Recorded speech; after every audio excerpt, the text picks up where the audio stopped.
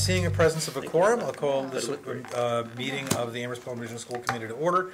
We are currently being taped for future broadcast by Amherst Media, and our first order of business is going to go into executive session. If we do so successfully, then we'll be gone for a little bit and then back a little bit after that, because we will enter back into meeting after the conclusion of the executive session.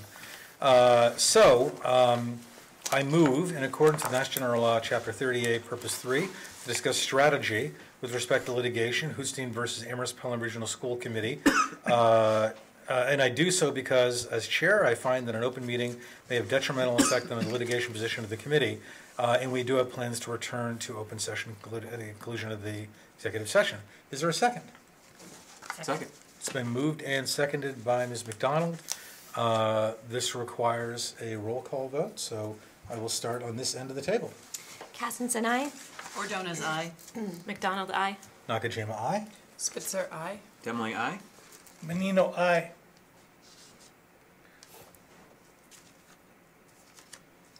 We're voting to go into executive session. Oh, Sullivan, aye. Okay. It is unanimous. We are in executive session. Thank you.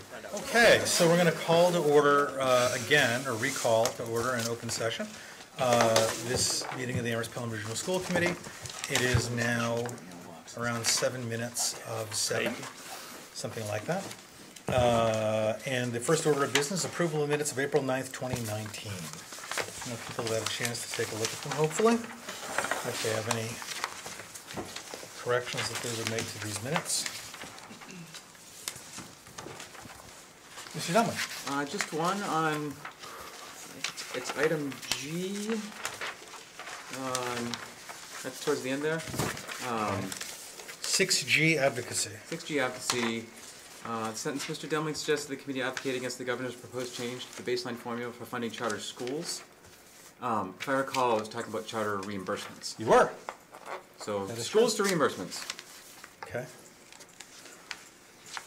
Do we have that? Yes. Awesome. Are there other? I'll entertain a motion to approve. So moved. Is there a second? Second. Moved by Ordonez, seconded by McDonald. Any further edits, changes, discussion? Seeing none, all those in favor, please signify by raising your hand. And motion carries unanimously, which is now 8-0.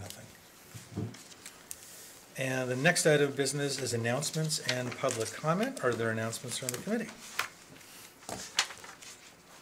Seeing none, we'll go to public comment. There isn't presently, for the purposes of those watching later, there isn't anyone in the audience. Anyone else in the audience? So seeing no public comments, we'll close. Well, I know, I was so we'll close public comments, and we'll move on to subcommittee updates. Are there any subcommittee updates?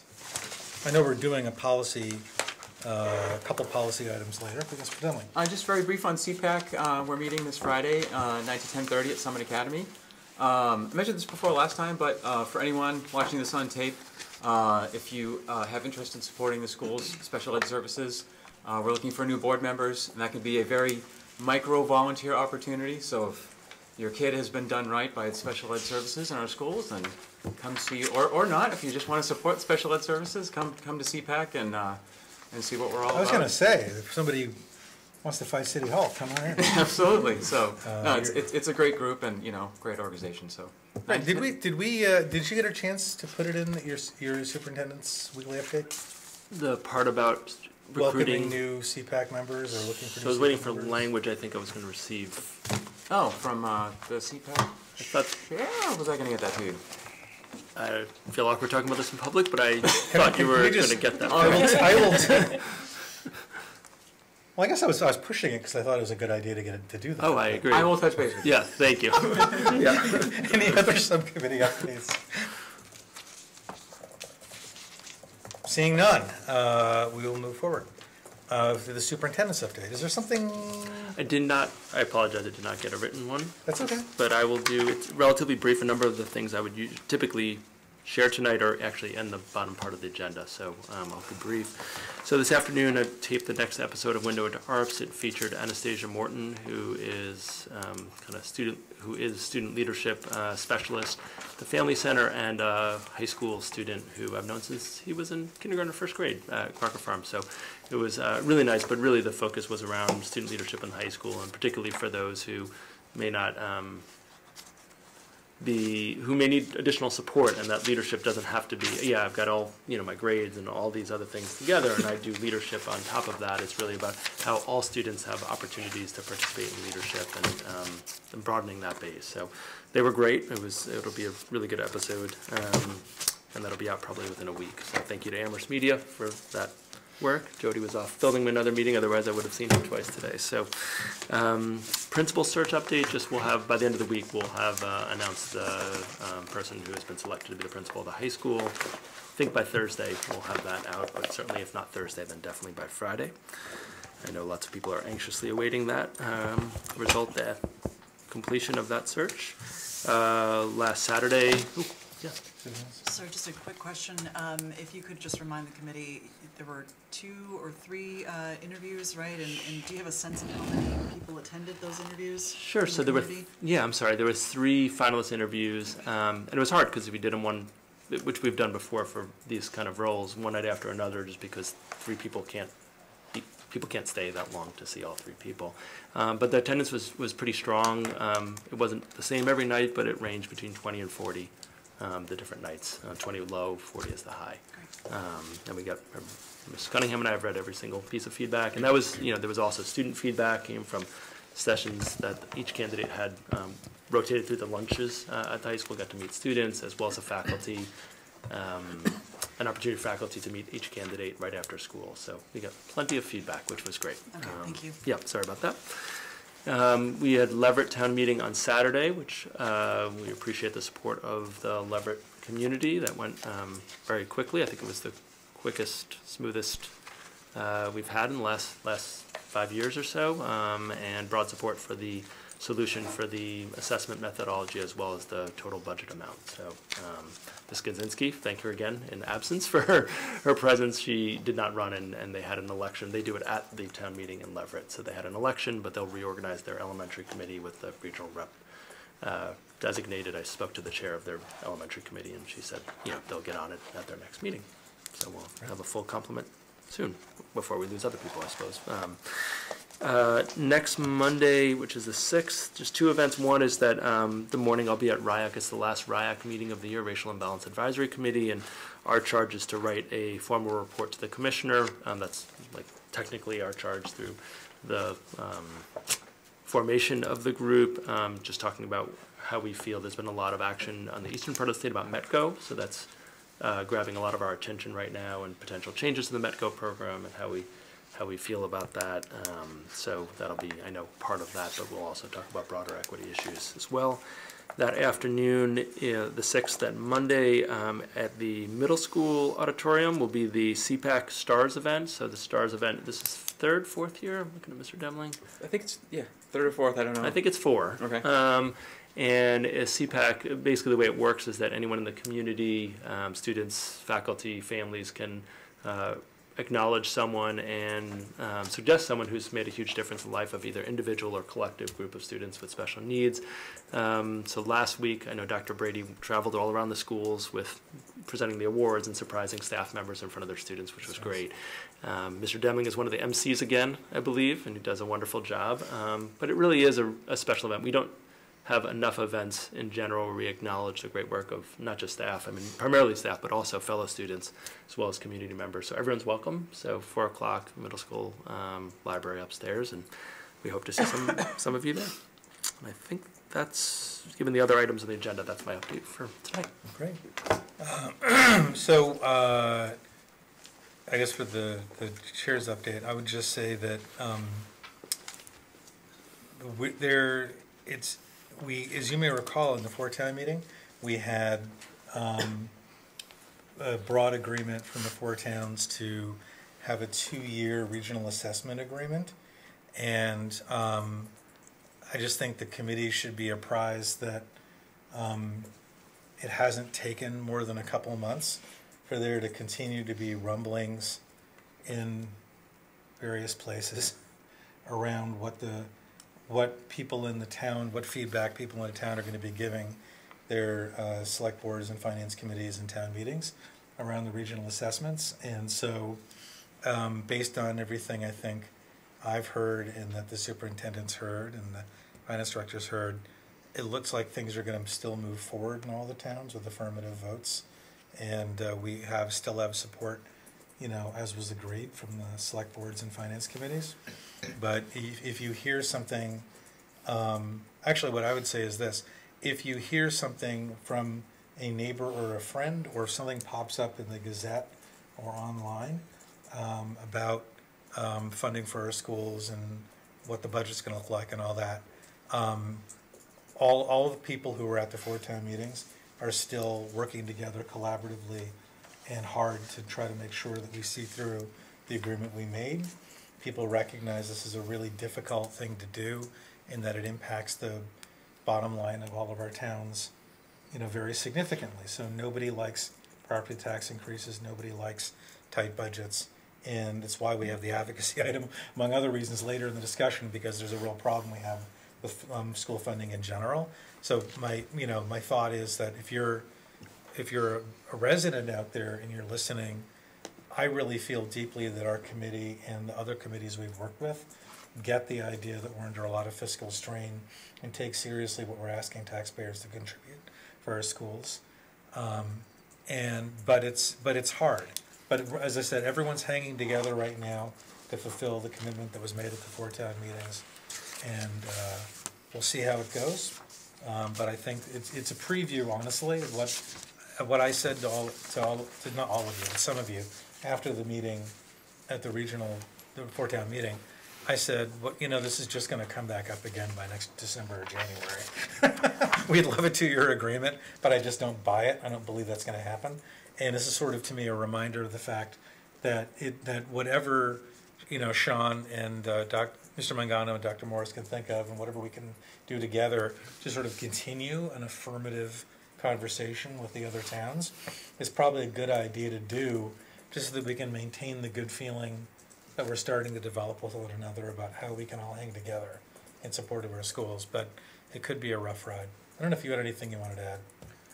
No, I think you captured Okay, that. great. I'll just continue to update the committee after each town meeting about how it went, and if there's unforeseen development, we may have to get back together to talk about it. Right. Okay, cool. So speaking of this, we're staying on financial issues, and is this a mistake that you're actually on early in the agenda instead of toward the end? The sun's out. That's bizarre. It's like It's dark out back there. now what's the sun in our budget?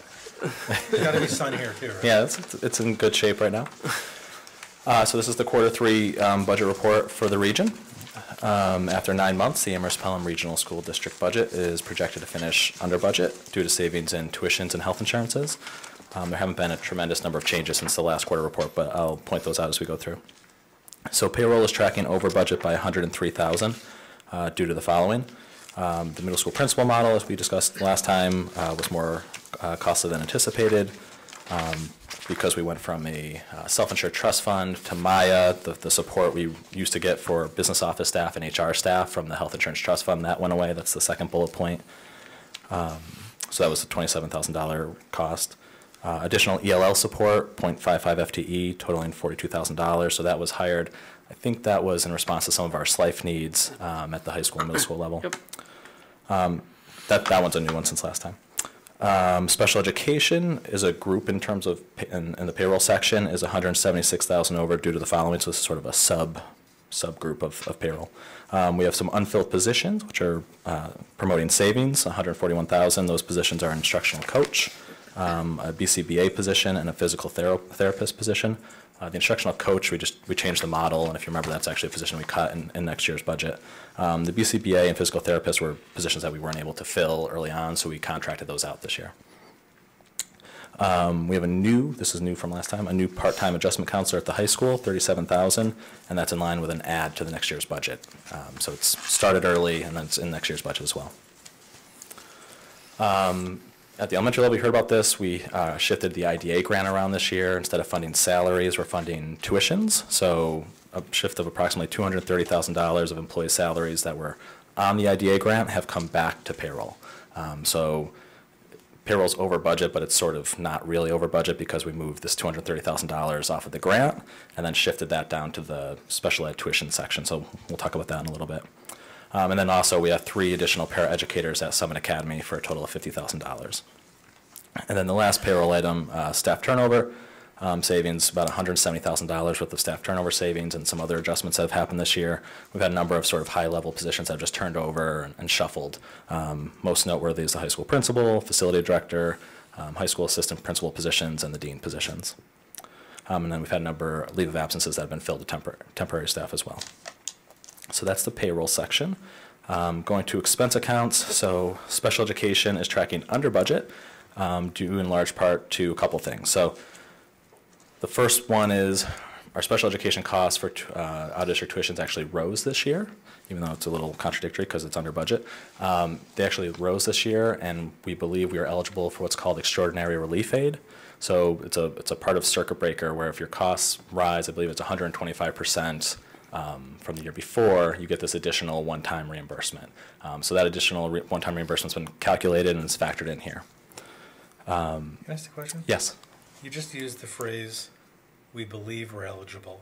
When will you find out if we are? So we've submitted, everything shows that we're eligible. Now we're just waiting to see if we, it depends on what other claims are out in the state. We believe we're going to get something. If we get the full amount, depends on what other districts have for claims on that. Okay.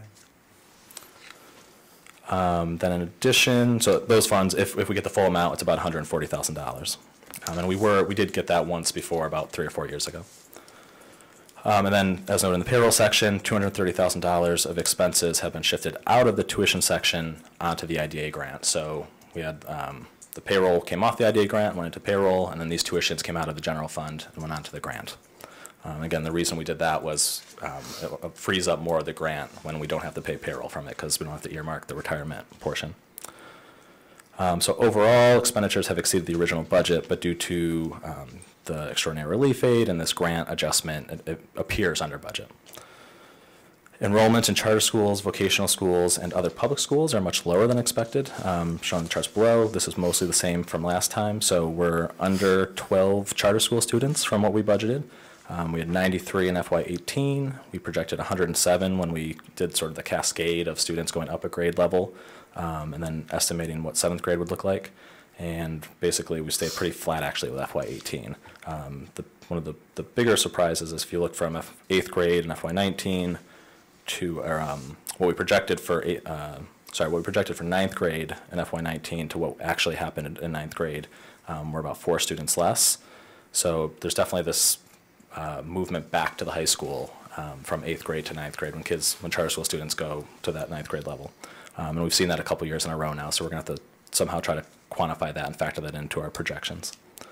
Vocational enrollment, we saw another large drop. So we had 40.65 students in FY18.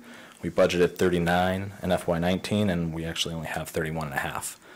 Again, we saw much lower 9th grade enrollment, and then we saw some other grade levels, some students come back to us or leave the vocational school altogether. And then lastly, to complete the trifecta, school choice also came in lower.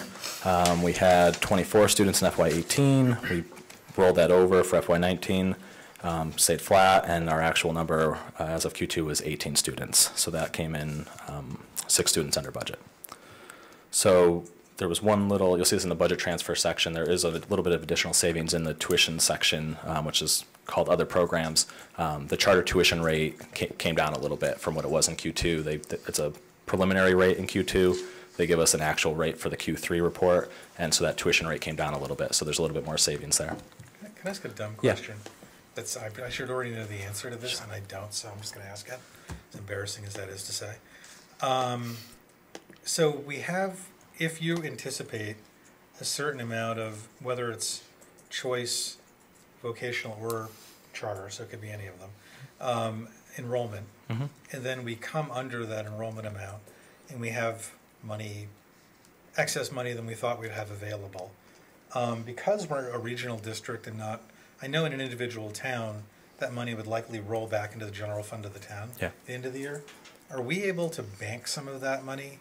Yes, And I'm yeah. asking that question because I kind of wouldn't want to be, I mean, I understand you got to figure out how to figure out what the enrollments are going to look like in the future. But one of the challenges would be if you get it wrong, like if you say to yourself, you know, this is definitely a secular trend, and we're going to keep this thing going, and then all of a sudden it doesn't for whatever reason beyond anyone's imagination, then like you're out of a lot of money. Right. On the other hand, if you do continue a sort of a conservative estimate or projections, and assuming it's not radical, right? Right. Because you wouldn't want to be overcharging the towns by a lot of money. Yeah. But if there was a little bit of a delta and you're able to bank it and then spend it forward, you know what I mean? Yeah, Is yeah, that so possible? this, like other accounts, any savings here, if it's not used for other uses during the year, would go into our E&D account at the end of the year. But how do we budget I mean, I know I guess the reason I'm asking this question, I know we're also conservative Yeah. about how we budget use of the E&D fund. Right. Yeah, so we'll talk about this in a little bit. For FY20, the use of the E&D fund, we ticked up a little bit because we knew we had these additional savings. Yeah. Some of that's a one-time thing that's going to come back down. But yeah, when we determine what we're going to use for the following year's E&D to support the budget, part of that's based on how this year looks and what we're going to put back into E&D. So yeah, these savings do get banked into our E&D fund. We're capped on that, so it's not like we can bank that and it can just grow indefinitely. We have to stay below the 5% for E&D. So we have to use basically anything we think we're going to be close to that 5%. We have to use it. Interesting. So, you know. The E&D fund is the stabilization account? Not exactly. It's sort of like a town's free cash, but regional school districts are only allowed to have 5% of their operating budget and capital budget combined. So for us, it's somewhere in the $1.6 million range is the max we can have. And anything above that, if you had a surplus that exceeded that amount, it has to go back to the towns. Okay. It's all right.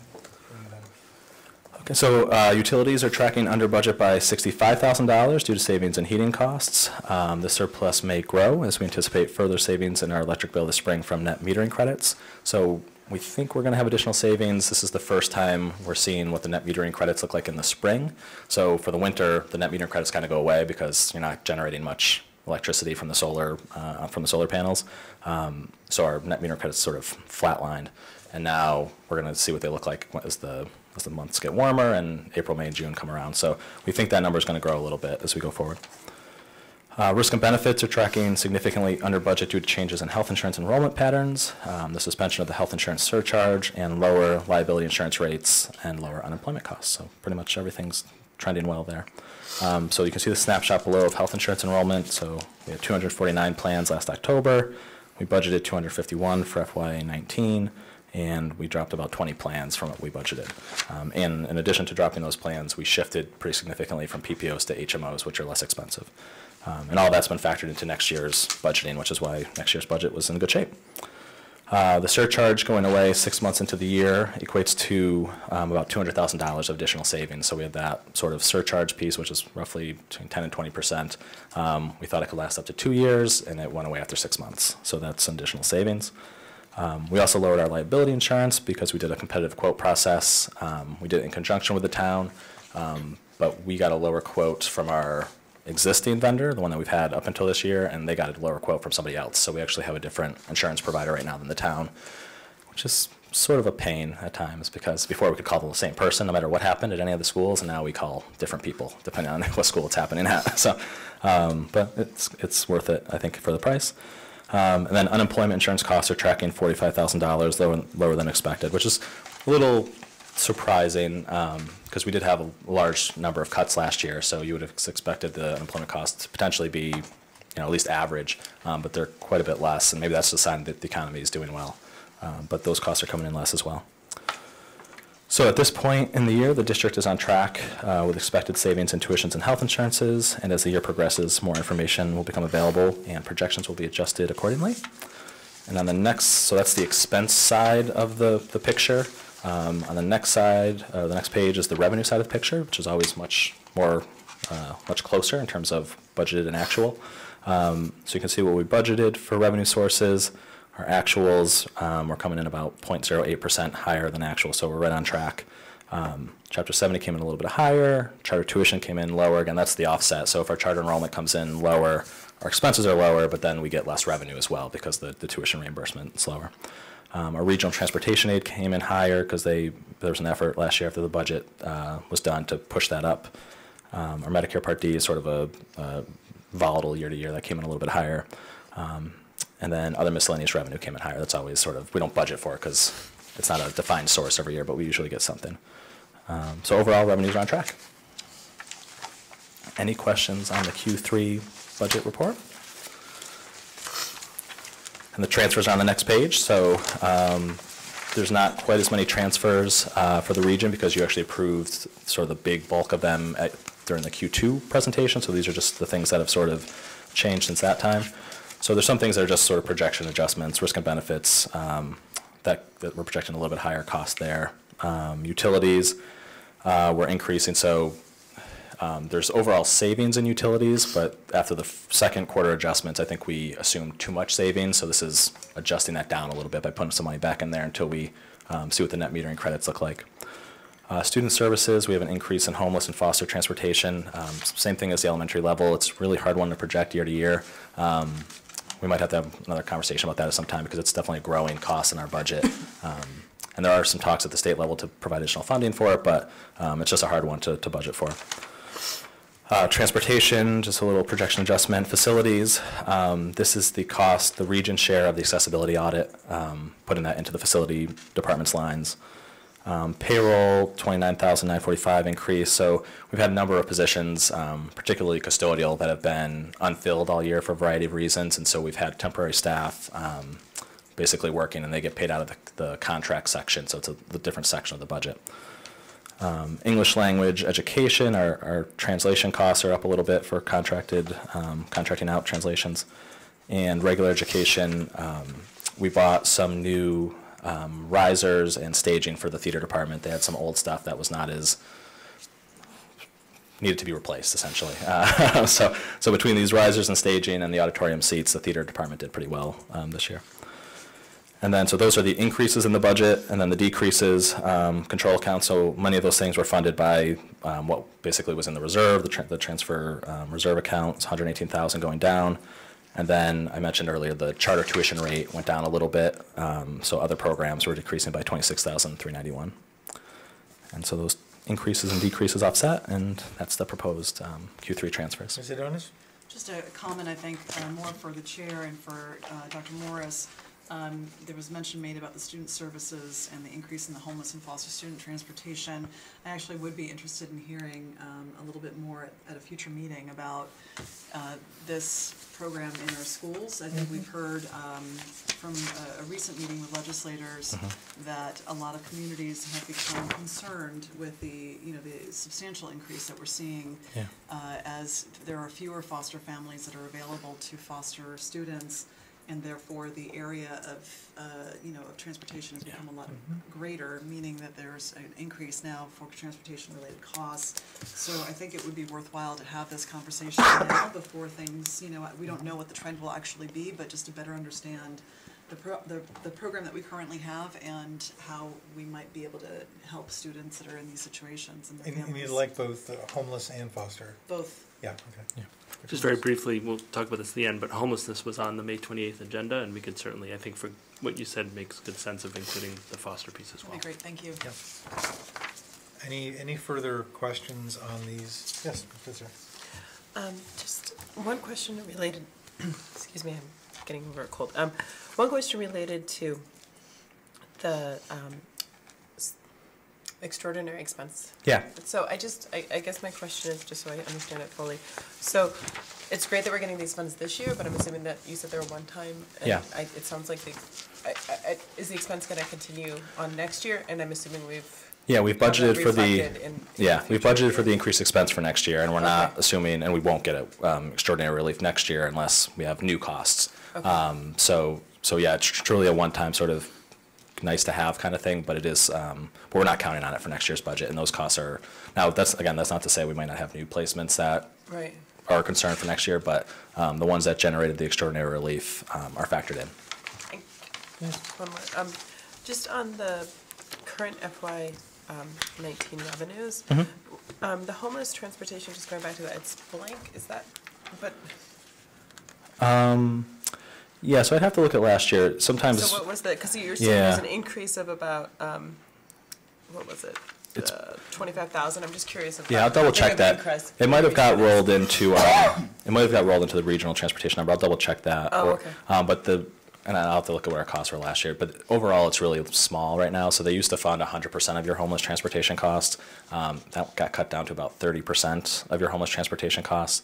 So I'll double check that. And if I need to put a number there, I'll update it and send it out to you. Okay, just curious about how big the. Yeah, usually it's, so whatever we submit on last year's end of year report for homeless transportation, we'd get that this year as a So reimbursement. I'm assuming that on the 28th, I mean, I think, I sound funny about this, you always have to find an appropriate way to talk about how we're providing services and support for students and engaging with families so that, you know, you have a dollars and cents conversation, but you're not treating people as dollars and cents. But the reason I'm saying that only though is I still think getting a good, for the committee, to get a good picture of all of this on the 28th would still be a really good idea. And we're going to trust you guys to figure out how to talk about it in a way that reflects the compassion, concern, support, and caring that we would want to show as a committee. Make sense? Yeah. Yeah. Yeah. Mr. Mina? You don't know where the students are coming from. How can there be transportation costs for homeless students? I don't understand. Yeah, so homelessness is a status. It doesn't necessarily mean that they don't have shelter. So when students are in that status, we transport them from where they are. Does that answer your question? Yeah. And the way it works is technically is it's homeless transportation in particular, it's always a cost share between two districts. So it's a cost share between the district where the student goes to school and the district where the shelter is located. So whenever we get those bills, there's always we pay 50% essentially of that cost. Great. Anything further? I'd also entertain, there's on the front page of the agenda, there's a motion, if one is prepared to make it, under FY19 budget transfers. Mr. Dunlap? I move to approve the budget transfers between cost centers as presented by Mr. Mangano. Is there a second? Second. Been moved and seconded. Ms. Adonias, moved by Mr. Demling. Any further discussion? Seeing none, all those in favor of the motion? Carries unanimously 8-0. Thank you. Oh, don't go too far. MSBA update on accelerated roof repair program, ARMS roof. My understanding is we are literally providing an update and not requesting any action by the committee at this point, right?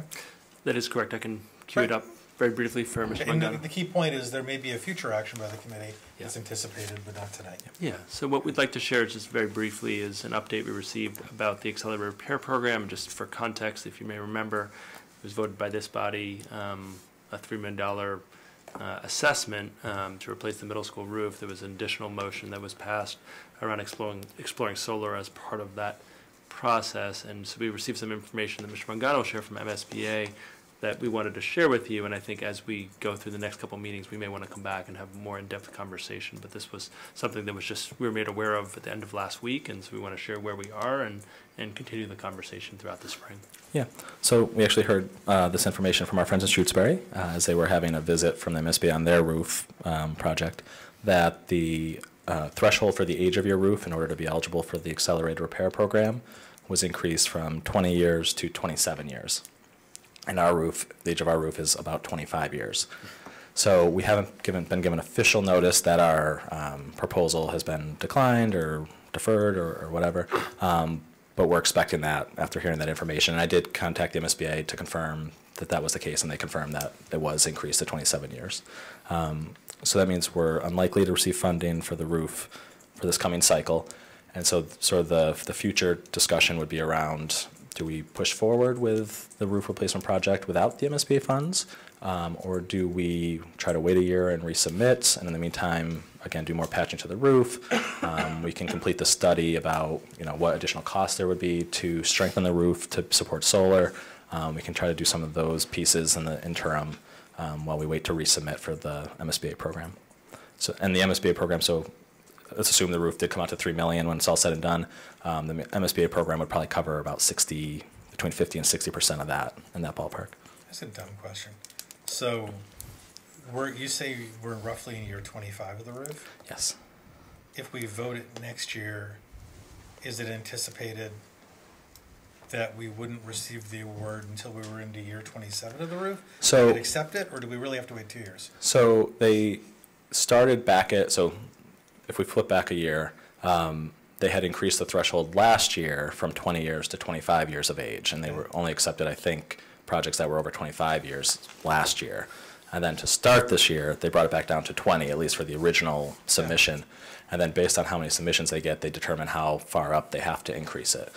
So I anticipate next year they'll start back at 20, and then based on the volume of requests, they'll have to increase it to something, whether it's to 27 or maybe 25, or maybe they have to go to 30, I don't know.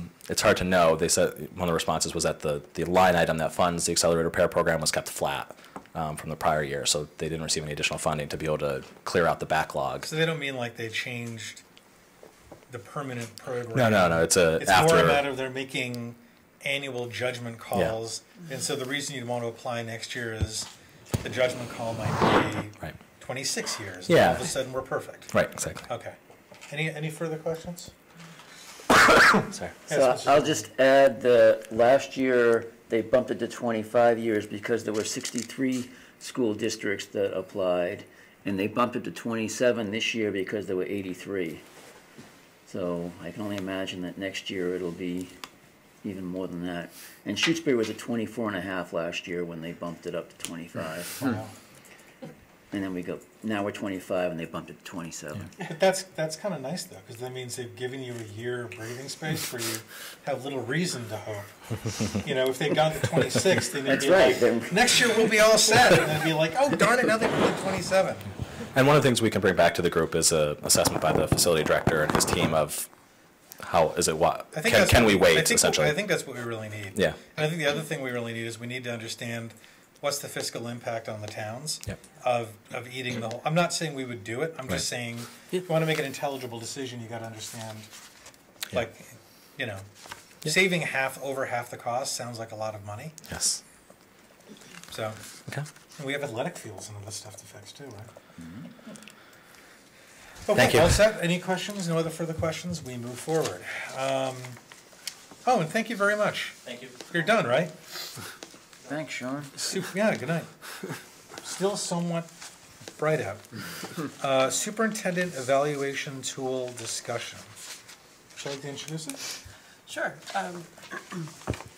So I'm currently a member of the subcommittee on the superintendent evaluation committee. So as planned, Debbie Westmoreland was kind enough to put together what's going to be going out to everybody electronically for the evaluation of the superintendent this year. We're presenting it today so people can have a chance to review it and provide any feedback if they see anything that needs to be changed or any have any questions. But the hope was, I think, that we'd approve it, and then at the next meeting we'll have artifacts, just confirming that, presented by the superintendent. Okay. And then we'll be using this tool in several weeks to do the actual evaluation. Forgive me, would you like to get feedback on tonight and then formally approve it next time, or do you want to? I think that makes sense to, unless people feel comfortable approving it so today. you'd accept the motion if it were forthcoming? Yeah, but I'm also, I think we have time to wait and give people more time to review it. Cool. Do you want to, you want to walk people through it? Or does somebody want to? I mean, so the DESI sets out the different elements, and we set the goals, and then this is the tool that sort of connects those elements to the goals. And I think one of the things to just point out here is the scale. And again, this is set by DESI, so I think where some of us in our evaluations would feel like proficient, it's not doing that great. But here, they proficient is actually quite a high standard to meet. So I just want to remind people of that, especially the public, because I think sometimes in these types of evaluations, you really need to look at how they define each scale. to find this stuff.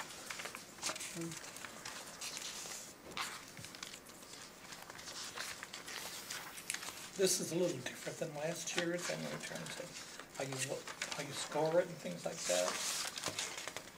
No, I don't believe so, The no. only, the only difference is in exemplary, where in prior years, it always had you, if you chose exemplary, that it was saying that Dr. Morris was able to, like, be the top dog in the entire state, and where now it really speaks just to the district, where exemplary sometimes was actually hard to choose, not because of Dr. Morris, but because of what exemplary stated.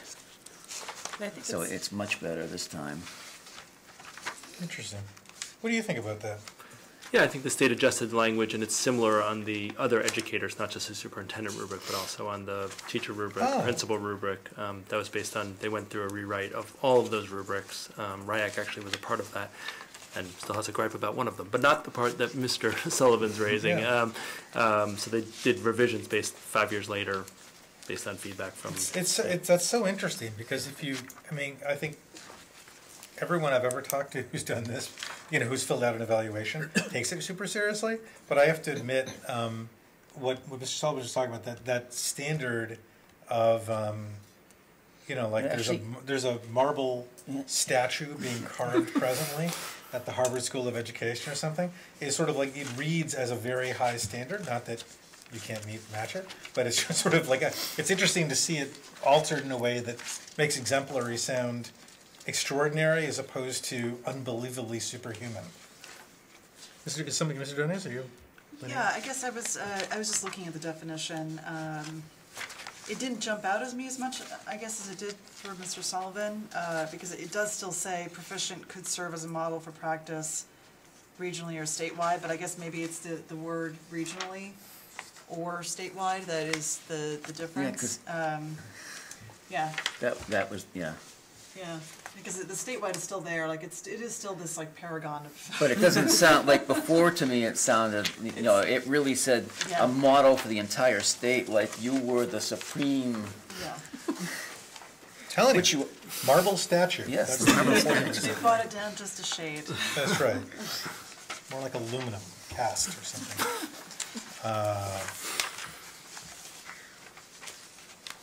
Which the key thing is it can be recycled. Anyway, anything further? Mr. Menino? I'll ask, when we're filling it out, I usually put proficient. What are we to do in terms of deciding between proficient and exemplary? I mean, I guess I don't know the difference. one thumbs up or two thumbs? Well, Oh, I but- mean, I think, one, that's a really hard question, right? I mean, it's, because I think one of the challenges is what context you use to be able to decide the standard. I think, to me, actually, it's very interesting, to me anyways, last couple of years, the description in there about able to model practice was an interesting bit of language, because I hate to do this in front of you, because I'm not going to say anything specific, Yeah. but it's obviously about you, so what am I going to do, right? Is that there were some things where I could see Dr. Morris sort of working through something, and I thought he did a good job, and I thought it was, even an excellent job. But when I thought through how he was presenting what he was doing, did I say, this is like so rigorously thought through and structured, and the way in which he did it, is sort of not could be a future model, or is going on the path for being a model, but it's just really good. And then there are other things that we did, I think this is reflected on the thing I submitted last year, evaluation submitted. There are other things where I could literally look at how Dr. Morris organized things and say, my God, it already is literally a model for how other districts could execute this thing. That's kind of easy, right? Because it's thinking then through that structure. But I think the standard you bring into it yourself, like, I don't know. I mean, I don't know how to answer that If we question. grade them proficient, we're still giving them high marks. Yes. Correct. Okay. Yeah, no, I mean, I'm not going to put Dr. Morse on the spot on this, but I mean, I don't see any reason why a professional in this context couldn't go through a couple of years of getting all proficient marks, no major demerits, and not be proud of the work that they were doing and feel like they were making excellent professional advancement as a superintendent, as an individual. I mean, I think the challenge, actually, in fact, I think that when you look at the definitions, one of the challenges you have, and this is something that Ms. Spitzer was bringing up at the very beginning, and I think it's a really important point we should bring up at the beginning, is that if let's sake of argument, if you, for example, Ms. Spino, really liked the job that Dr. Morris is doing on something, you might feel the urge to give an exemplary because you think it's expressing enthusiasm as opposed to a strict adherence to the language that's on here. And ideally, there are other areas where there are boxes where you can provide written comments, where if you thought, for example, I'm not trying to put you on the spot, I'm just saying as an example, if you looked at something and you thought Dr. Morris was really a solid superintendent, aka proficient, but you were enthusiastic about something he did, there's a place you can put that in and make a comment of the way you handle X, Y, and Z, I thought was really, really terrific. And by the way, it also doesn't prevent you, because we did this last year, of writing in you're proficient in an area and then writing in the comments, but by the way, as I'm looking forward to next year, there's this, and this where I feel like you know we should think about this because it's something that could be, you know what I'm getting at? Yeah. Clarification. I sort of remember last year that if we gave them an exemplary rating, we had to put a narrative in a box as to why we gave them an exemplary rating. Is that the case this year? Anything but proficient is required to, you have to give a response as to why. But it doesn't prevent you from making a comment if it is proficient. You have to make an explanation if you do the others. But if it's proficient, you can still make a comment about your reasoning or thinking.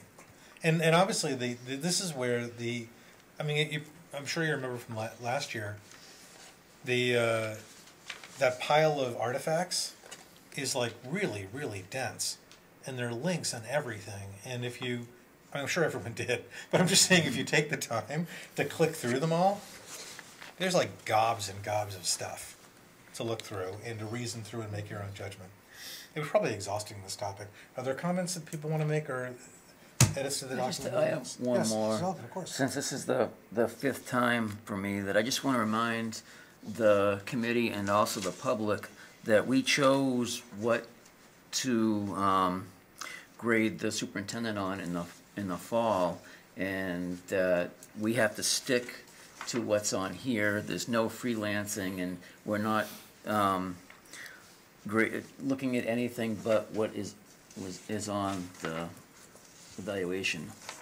Which corresponds also, I mean, I should say, if you do your job, it corresponds to what's submitted to the artifacts. Meaning literally there's a correspondence to the body of evidence. You submit the instrument you've developed, the goals that were set earlier, and then that's the focus, right?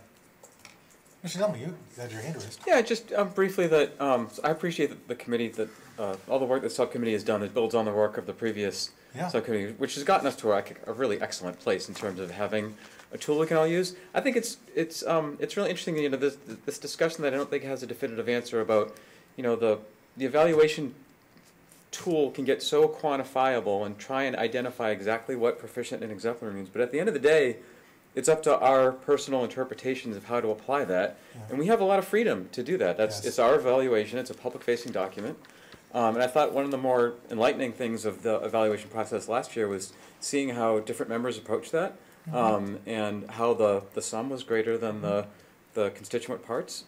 So it's interesting how you can try and quantify it, but at the end of the day, there's this. You know, I wouldn't say like a special sauce about it, but there is some sort of creativity, personal approach to it. Absolutely, yeah. And by the way, forgive me, I don't know why I did this. Since we were asked a question around how to make these judgments, I thought I'd offer an answer, at least on my perspective. But the reason I looked around the table is because, reasonably speaking, we could have 8 different, at this current table, 8 different views on how to do that within the framework that we are given. And that's obviously very appropriate. And actually, I should remind people what you, I think, hopefully already remember, is that we had also previously agreed that when the summary evaluation document is done at the end, one of the things we're trying to do is even as we're following sort of the numerical sort of mean or how it reaches different grades numerically, we talked about trying to make sure that we included a description of the range of responses and a sort of a coloration of some of the views that were submitted, so that even though obviously Dr. Morris is able to read every single evaluation, and I'm sure he does, even the summary document is not intended to wash out the diversity of this group, but is genuinely trying to pull it all together and encompass it, which I think is a good thing. Even better, we already agreed to do it, so that's what we're going to do. Yes, Ms. Cassinson and then Ms. Adonis. I have one quick comment. Thank you, this is great, and I feel like we're sort of now really hitting our stride in terms of setting the goals at a good time during the year, early in the year. I wonder if going forward, the Superintendent Evaluation Subcommittee could consider sort of, as soon as the goals are set, starting to compile this artifact so that during the periodic superintendent goal updates, the committee could sort of think about those updates in terms of this language that they're going to be evaluating on later in the year, so that it's just very ingrained and familiar. Just be a suggestion. Ms. Adonis? I think it's a great idea. And I also just wanted to check in on the, so looking at the handout the committee got for proposed agenda topics, we have the superintendent evaluation artifacts presentation May 14th. We haven't yet voted on this tool. So are we then thinking that we would vote on that tool, on this tool, on that date, in addition to receiving the artifacts? I guess we could potentially do that, but We could vote today, or if people are comfortable with it, or we could, if people want more time, I think we could wait. And I'm realizing I may be speaking out of turn. No, you're not. Okay. Well, technically you are, but I'm not going to nod my head this direction so that you know. All right. I'm just thinking back to the minutes of the last meeting, and we had said that May 14th we'll share artifacts and vote on the evaluation instruments. So that was the original plan. If people are still comfortable. Do you have an opinion? I guess I'm saying I'm happy to vote on this tool tonight. I feel like we've talked about it before, and this isn't. It's a great. You guys have done a fantastic job putting it together. I don't see any reason not to vote it, and then that hopefully gives Ms. Westmoreland time. I'm looking over in Sasha's direction. I'm sorry. I'm so used to having Ms. Westmoreland over here. Give her time to upload the tool and fix any tweak it if necessary. So under Robert's Rules of Order, you can't make a motion after you talk, but I can recognize someone right now to make a motion. Would you like to be recognized? I would like to be recognized. Okay. I would like to move to approve the 2018-2019 end of cycle summative evaluation report tool as presented to the committee tonight. Is there a second? It's been moved by Ms. Adonis, seconded by Mr. Medina. Is there any further discussion? Seeing none, all those in favor signify aye. It carries unanimously, 8-0.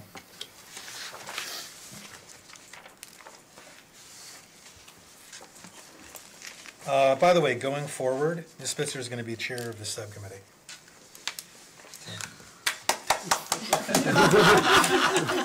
You're doing a great job. Should be. Ms. Westmoreland did all the hard work. Okay.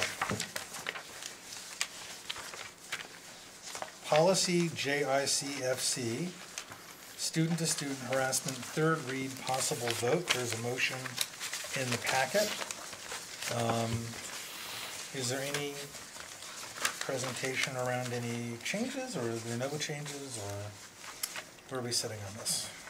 I can speak to this, and anybody else from the subcommittee, if you want to jump in if I leave something out. But just to give a little bit of background, we started this, I think, even before my time on the school committee, a year ago. And then it took us a long time to organize our policy subcommittee, and so we've been looking at this. The last time that we talked about this at the full committee, we had questions about other classes or of population that we wanted to specifically call out or not call out in this particular policy, and we had questions around that. We've since gotten the written legal advice on this particular policy, which is also included in the packet, and which we as the subcommittee reviewed at our last meeting at the beginning of this month. We opted to go with the attorney's recommendation on this. We actually so since the last reading, the only change that we've really made is that we've reordered the list of classes so that it's identical to what the attorney was recommending, just to make it easier for ourselves to track and make sure that we had everything that they were recommending and hadn't left anything out. The only clarification that we made that is different than their recommendation is, so I'll just read the classes, which is on the basis of race, religion, color, national origin, in parentheses, ancestry, disability, criminal record, or sex, gender. And this is the addition that we made, which is including sexual orientation and gender identity. And I don't know if folks had a chance to read the attorney's recommendation, but to sum it up, the recommendation was for us to not to detail individuals or populations that are not actually legally protected classes of individuals, because we'd be affording rights that aren't specific. There is no precedent legally for how to address that particular harassment. And the advice was that in many cases, the behavior is and can be covered under some of our other policies, including our anti-bullying policy. And so the recommendation was to address the behaviors that we want to address through those other policies and not through this policy. Did that cover the conversation? Yes. Can I just point out one thing, because when we had the open discussion last time, I believe, at least I was one of the folks on the committee who raised the issue around national origin, and we had specifically a question of whether or not that included undocumented students. And I just want to point out that part of the reason I was comfortable with not calling out explicitly undocumented students was because we did get the attorney's letter states, although an undocumented student would likely be able to claim protection based on national origin. So that was why I felt comfortable not calling that out. I just wanted to share that because I think others on the committee were also concerned about that class of students. Great. So are there questions or comments? Mr. Sullivan. I'd just like to thank Ms. Cunningham. She's the one that brought this forward to the policy subcommittee 2 Septembers ago now. Great. So if there are not at the moment any additional questions or comments, would we entertain a motion as is present on the agenda? Anyone else to be recognized? I'll move to approve policy JICFC, student-to-student harassments as presented. Okay. Is there a second? Second. So moved and seconded. If there's any further discussion, I guess one question I have is for Dr. Morris. Is there any sense on how this would be distributed to students, or students be made aware of it, or is there any way beyond sort of the negative way? Yeah. If something happens and then, oh wait, there's a policy about it. I'm just curious what happens next to something like this. Sure. So what would happen in this particular instance is we look at the guidelines that previously existed for the policy, and make any necessary adjustments, and it'd be reflected in the student handbook, which is the typical way kind of policies around student harassment. We don't send an email like, hey, don't do this now. Right. It's not that you were suggesting, I'm trying to make a light moment, but I was asking, but so what happens is next year's handbook would have the changes reflected in it. Right. Okay. Mr. Radian. I remember some policies at UMass that were never known to the students. How often is the student handbook published? How is it distributed?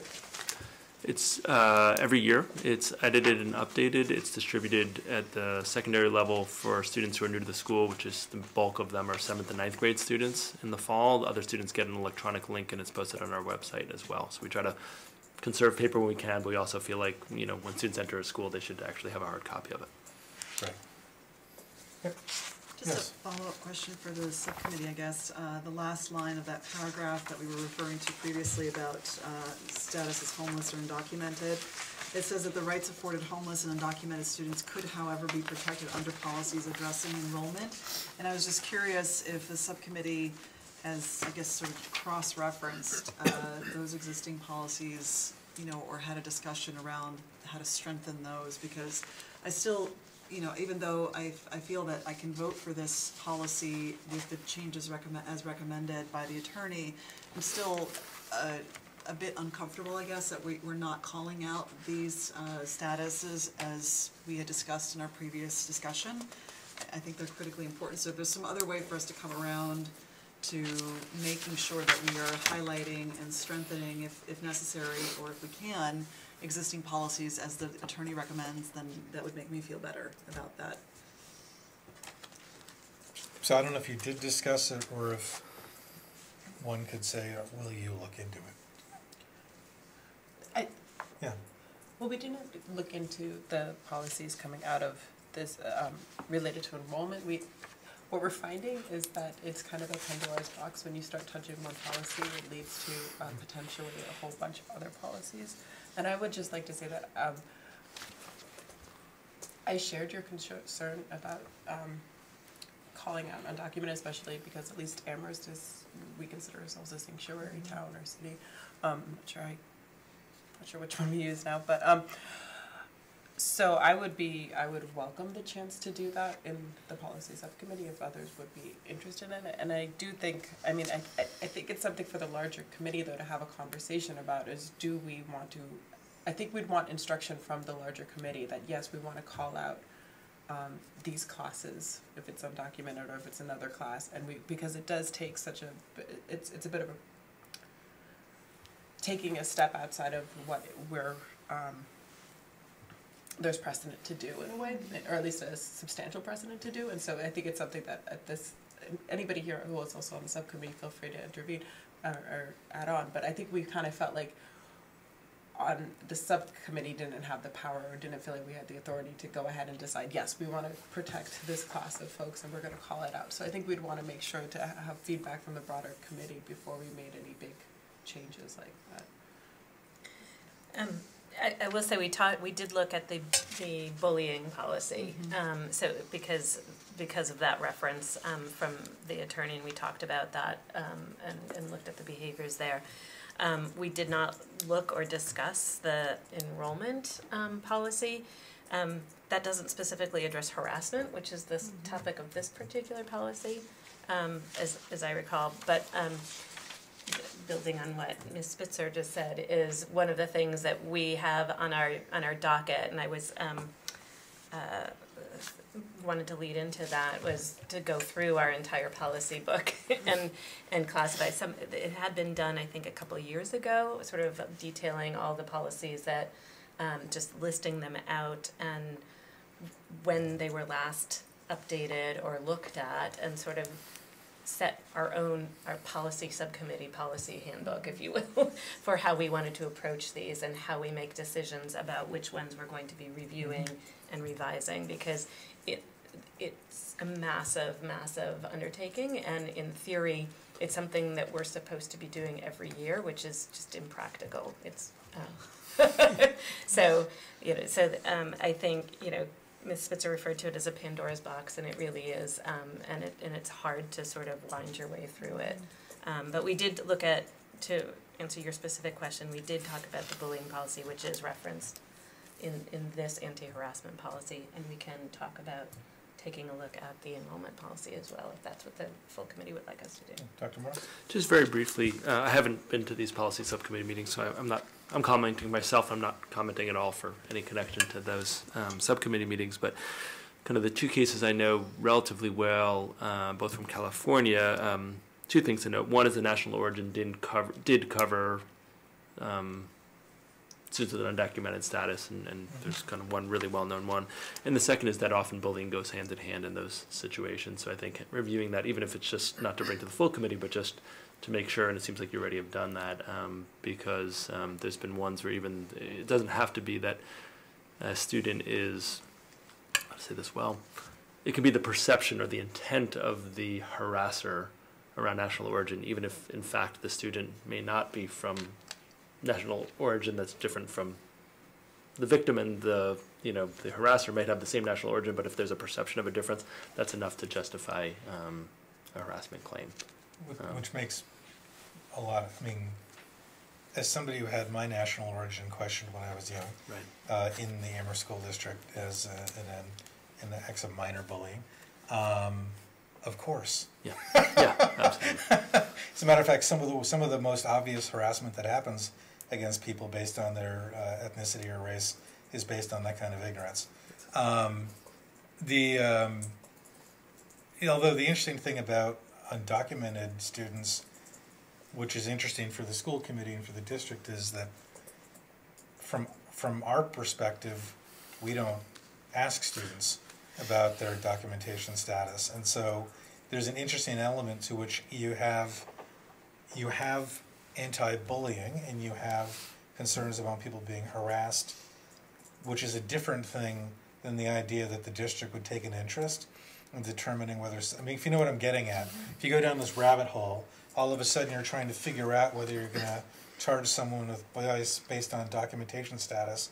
Well, you'd have to verify it, wouldn't you, in order to do that, and we're not going to do that. I'm setting aside the question of whether the committee looks at this. I think you have to set your own agenda to figure out what's on your plate and what you have to get done. I think it's certainly reasonable to look at some of these things. But what it pulls me back to wondering is if before the end of the year, because we could do this out of sequence, we could do one meeting on homelessness and foster students, and I don't want to freight this too much, but one aspect of that conversation is actually about the socialization and acculturation of students who may be transient or may be undergoing very significant personal experiences that make it hard for them to focus in school, make it hard for them to develop friends, and to be, feeling welcome and fitting into the environment that we have in our schools.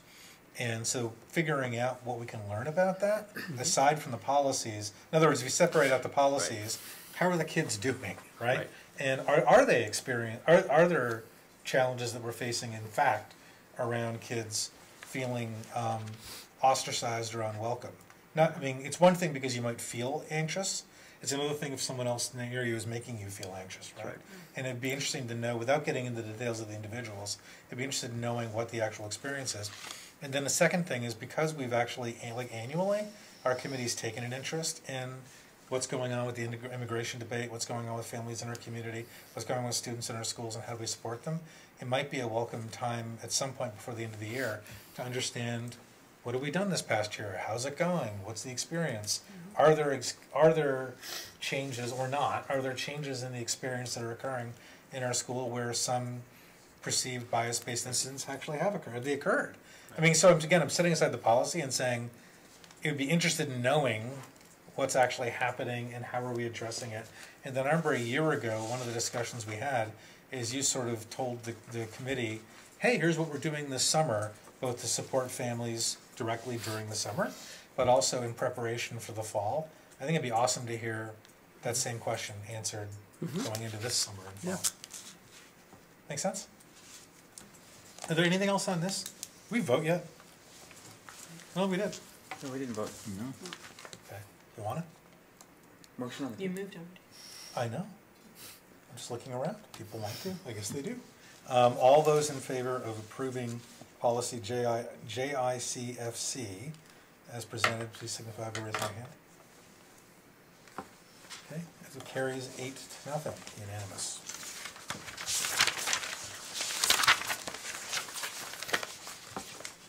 Okay. Policy JI, student rights and responsibilities, first reading and discussion, which is to say we will not be voting on this tonight. Yeah. And this one, I think, definitely, I'll tee it up, but welcome advice, because I know, Ms. Castenson, you had some conversations on this one as well. So this was on our list of very old policies that we wanted to review again versus current recommended policies or similar policies. This one was last looked at in 1983. So what we are proposing, the edit that you have here is actually the MASC templated policy for students' rights and responsibilities. So and this is where we really went down the rabbit's hole of looking at what all of our other policies, and for many of these other rights and responsibilities that are outlined here, we have other policies that cover this particular concept or activity or idea. So we wanted to trim this down to, one, eliminate that overlap of concepts so that we didn't have, to reduce the potential for conflicting statements in our own policy handbook, and really clean it up and tighten it up as we brought this forward into the 21st century. Do you want to? Yeah, I mean, this looks really different from what was there. This was an old policy. I think it was from the 1980s. Looks like 83. So I briefly met with Dr. Morris and Debbie. At that time, I mean, I think we felt like, so this policy tracks a little more closely, much more closely, the MASC template, for example. I think sometimes, and Dr. Morris felt this way too, if rights are more generally enumerated, it's kind of almost, it's more protecting of them, because when they're too specifically enumerated, there could be a perception that if it's not enumerated, that it's not a right. Mm-hmm. And so since so many of these are addressed in other policies, I do feel that this is a cleaner way of protecting the core rights of students. If you were to summarize the major change you made to the document, what would that change be? I mean, so we went sort of through what was enumerated. I would say the lion's share of those enumerated rights were encompassed by the new rights that you see enumerated here, 1 through 5. So I don't think there was anything that was particularly removed exactly, but they're just more broadly encompassed in these new bullets. Dr. Morris? So I think, much like the earlier discussion, with this one, much more so than actually the first policy, I should suggest, would require a major rewrite to the guidelines that the district staff write in response to policies. This just very bluntly, in my opinion, the existing policy looks much more like a guideline and procedure than it does a policy. So we would have some work to do about how to capture the kind of spirit of what is the text that's being lost into more operational language. I'm not weighing in on good, bad, but just I think this substantial rewrite would require a substantial rewrite of guidelines. So to follow that forward, the introduction to this topic was that most of the elements in here, where they are more specific, are referenced in other policies that have already been created. But does that mean because this particularly is like at this point, currently, before this is voted, a really detailed description of rights and responsibilities, the existing sort of student guide sort of cuts and pastes a lot of this and includes it as a framework. And as an operational matter, if we move to this more general statement of rights, you'd have to go through a more detailed process of enumerating the functionality of some of these elements in ways that might mimic the current language? That's exactly correct. Okay. Is it Dennis? That just took care of my question. Sorry. It's all good. All right, any other questions? So is I guess the committee, I guess people on the committee know how to find that committee, so if something burns, you the chair? Yes. Awesome. So what you can do is if something pops into your head after this meeting, don't write it to all of us, write it to Ms. McDonald. And she, our next subcommittee meeting is on Monday, May 6th, whatever that, May 6th, okay. May 6th. That's Monday. Yeah, so that's So ideally before Monday. I'm just saying, so we're not, because we have to move on. No one seems to have anything to say, but if you come up with something, you know what to do with it. Cool. 8:15, strategic planning update, item 7G. Yeah, and That this, would be us right now, early. great, and I think it'll be brief, because really this is just segueing to the next meeting where there'll be a much more substantial discussion and presentation. I wanted to share and publicly thank all the members of the strategic planning team. They spent over 30 hours over the course of the year working on this, and I think just wanted to summarize some of the work and then to preview what's to come 2 weeks from now. So it was all members of the strategic planning team contributed to receiving robust community feedback. So there was kind of electronic tools that went out, and in addition to those tools, they went into their micro communities and gathered feedback and then brought it back. Some of that was paper and pencil, some of that was just sharing the link. So we got substantial feedback from the larger community about what they envision for the regional schools moving forward.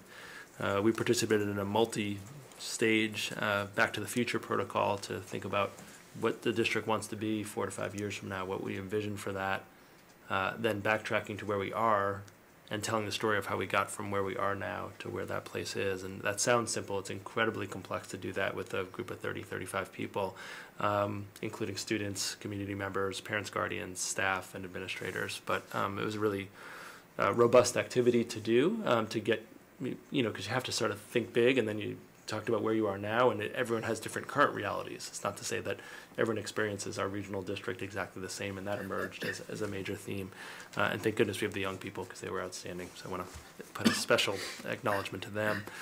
We took those two pieces of feedback, both the substantial, probably 8 hours of time doing that, involved in that protocol, the many hundred responses that we got from our tool, our electronic tool, put those together and tried to figure out what are root causes of some of the challenges. What are root causes that are the delta between where we are now and where we want to be in the future.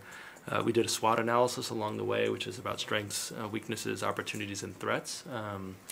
And really where we are now is we have kind of the document you'll see 2 weeks from now has 3 major items. So one is strategic objectives, and those are a coherent group of overarching goals and levers for improvement. So that's kind of like at the 30,000 foot level of and that's what in this process we'll use objectives. The second is our initiatives. So if you have objectives, you need ways to get to those objectives. And the last is outcomes. So how would we know if we were getting there? And what I'll bring next time is a flow chart of those 3 items and how kind of you have the objectives, the initiatives, and the outcomes. I want to be clear that the outcomes at this point are not in the SMART format of goals. Really what the strategic planning team collectively decided is they wanted me to bring that. Some of them may come 2 weeks from tonight, just to hear the dialogue. Some of them asked if they could speak during public comment, which I assume they're members of the public. And really have a discussion and then eventually an endorsement of those outcomes. And then we would take the next step, which is writing them into a SMART format that could be kind of layered within a multi-year process. But the group collectively felt like before we did that work, we really wanted the school committee's endorsement, because it felt like wrong sequence to do that level of detailed work without the school committee being on board. So we'll get that in the packet next time, so people have at least a few days between when the packet goes out and the next school committee meeting to share that with you, so that you can review it and ask any questions of me or bring questions to the meeting. But that's sort of where we are, so we'd like to present that next time and then have an endorsement or a vote, and then we'll do that last phase of work of kind of itemizing the initiatives and the outcomes over a kind of 3 to 5 year period.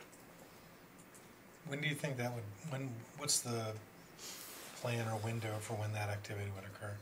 The more specific SMART goals? The writing of that, yeah. Yeah, so we feel like we could have that done by the fall for sure, if not sooner. Yeah. Some of it depends a little on availability of people. Once we get to June, it's a little harder to get the broad representation that we've had. Just one more question. Yeah, please. So then, if we're I don't want to presuppose the next meeting, but assuming, for sake of argument, that the committee is excited about the different greater objectives that are set, how would you view the interplay between the committee trying to work with you on superintendent goals as soon as the end of June and the desire to align those goals with these more specific SMART goals? Yeah, I think that's very doable. I do think, while not in the SMART format, I think it's pretty clear what the intent of the outcomes, the initiatives, and the objectives are. So I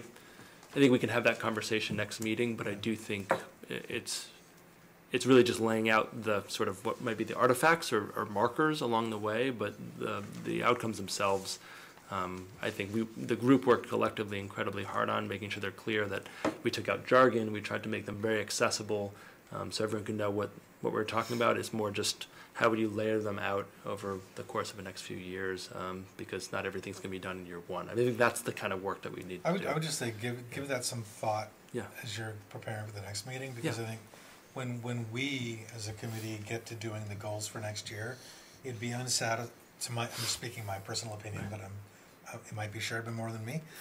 It'd be unsatisfying if all of our goals were process goals. Right. Like, I'm going to do a great job working on year one goals, and I'll show you that by next year, right? Like, I'm making that stupidly up. My point is like that's like an unsatisfying goal. There's probably some of that stuff around completing process-oriented outcomes and deliverables, but then presumably some other goals would be more substantive, like we've all agreed we want to go to the moon in 5 years. Yeah. What do we need to do? We need to build a Saturn rocket or design a Saturn rocket in year one, right? And so I'd rather move in that direction in terms of if it makes any sense, but sorry, Mr. Edmund, please. No, that's right. Yeah, so I'm excited to see the results of the work. I'm curious, thinking about some of the issues that our chair was talking about earlier with the assessment method, and some of the issues that we'll talk about soon with advocacy. To what degree do you think the strategy sort of discussion and evolution of these long-term ideas has been affected by a potentially more resource-constrained environment than what we've operated in? Because what I'm thinking is, if in future years or decades there's an order of magnitude or more decrease in funding to public education, that seriously alters what can be practically achieved as opposed to academically wished for. So just any general comments on that, how that's gone in the discussions? It's a real challenge. I think you hit the nail on the head. It's something that I've often had to be the unpopular person in the room to talk about that. I actually wrote, and I think you'll see this in the final draft, a statement at the beginning that kind of speaks to, at a broad level, some of the fiscal challenges that we may anticipate moving forward. And it was to be very blunt, it was a frustration for members of the group who have really strong feelings and thoughts about how to improve our district. And even if some of them are relatively resource neutral, we may not be in a resource neutral environment. Mm-hmm. And so it's, I would say, of great concern to the people who are involved in that group. And as much as I can try to explain bureaucratic processes around regional assessment methodologies, for our powerful 12 and 13-year-olds and 16-year-olds in the group, they're thinking about their experience and how the good parts they want to keep and what they want to see different for the future for not just themselves but their younger literal and figurative siblings that are coming. So it is in the document. It is something that was a topic of discussion very frequently. I think I should probably leave it there, but I could keep going. Thank you. So this is obviously going to be on the agenda, and we'll be getting into it much more deeply. So unless there are any other questions or comments, we'll move on.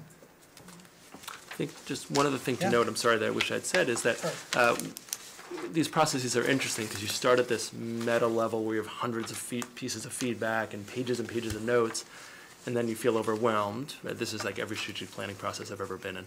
And then, the challenge is whittling it down to a finite number of things the district can actually take on. And I think what's worth noting is it's not going to be a 30-page document that we present. It's actually, the work was taking all that feedback, all that work, and actually saying, no, we need to focus on a set, like 5 or 6 outcomes that we need to work on. And so I just think what I'll have to do next time, but I want to preview with the community, is to share with the public that an incredible amount of work went into what will look from a text, like amount of text, not a tremendous amount of text. Now, the pages and pages which you'll see in the artifacts that I'll present of presentations and workflows and all that went into it. But I want to compliment the group, because one of the most challenging things to do is to focus on a finite number of things in a as complex organization as we have. But the group and I collectively were a little concerned about how that'll be perceived, that people spent so much time, and what you end up with is a consensus from a very diverse group of individuals. By diverse, I'm talking in broad and specific terms, that doesn't look like a 608-page facilities report that we got, so I just promised them that I would preface, even preview that with the committee and the community, that the challenge has been actually so many good ideas, and then thinking, what can an organization actually take on and be successful? And there was a strong commitment in the group of not just trying to do everything, but actually doing a finite number of things really well to move the district forward. Was it honest? Just that final comment that you made about success, I just want to, make sure that the presentation that we're going to be hearing has a significant portion dedicated to evaluation, right, and how we know we're going to be successful in the work that we're undertaking. Because I think that, one of the most exciting things about this undertaking to do a strategic planning process for the district is that we can get to a place where, as a community, we can agree on what it feels like to win and to move our district forward, right? I'm calling that a win. But I think that part of the challenge is knowing when we've actually gotten to a place where we've made the progress that we want to make, right? And so that we don't end up repeating a lot of the same mistakes, and not just this district, but I think a lot of districts make, and a lot of communities make, in putting together a strategic plan, are so focused on what's different from other work that's been done before, and end up introducing something that's completely new, that maybe doesn't necessarily meet the same kinds of goals that the community had set for itself previously, and it just becomes very challenging to try to move, like you said, a really complex organization forward in such a way. So I just want to make sure that we're paying attention to structure, to balance, to consistency across the work that's been done previously by the district, and that there's evaluation measures being put into place to make sure that we can self-correct if necessary, and that we're not just putting something together for the sake of putting it together. Not that I would assume that about you. No, I think you know what I mean. I do. I've mentioned this enough times before. Absolutely. Yeah. Great. Thank you. So the next item is going to be advocacy. Ms. Adonis, do you want to introduce the document? Yeah, Mr. Demling? Yeah, go ahead. Mr. Demling, You emailed this thing, so I figured. yeah, well, it was a joint effort. I think this is based on the last conversation that we had with the Regional School Committee around advocacy at the statewide level, work that Mr. Demling has been doing and that I've been doing for the past couple of years, engaging legislators and engaging statewide policymakers around a series of issues that are extremely important that end up affecting both our budgets, but also just kind of our vision for education in the future moving forward. And so we have undertaken already a lot of different meetings with local elected representatives as well as statewide representatives, and have been participating in many different things, including asking the town council to sign on to the Promise Act, to pass a resolution not too long ago around the Promise Act. But there's still a lot more that could be done. I think the challenge for this committee is and I've talked with Mr. Demling about this, is in coming up with a plan that feels doable, that doesn't feel like we're overreaching, and that still allows us to, help have a say along with the other communities, and we don't, well, I would speak for myself in this regard, I don't necessarily see our place as sort of leading, a statewide campaign to change the powers that be or change the way that things are. I think there's a lot of other, great organizations and individuals who are doing that kind of work. But I do see us, as being leaders, and I think there's a lot of that we could be doing there. So hopefully this plan helps us get to that point. But I don't know if there's anything else, Mr. Demling, that you want to add to that. No, I think that's perfectly well said. I think you articulated exactly what the sort of the challenge is when you engage in advocacy, is that it's this bottomless thing that the more you engage in it, the more there is to engage in. And if you let yourself go, you could be doing this 24/7 and leaving your job and family behind, which we are not in a position to do.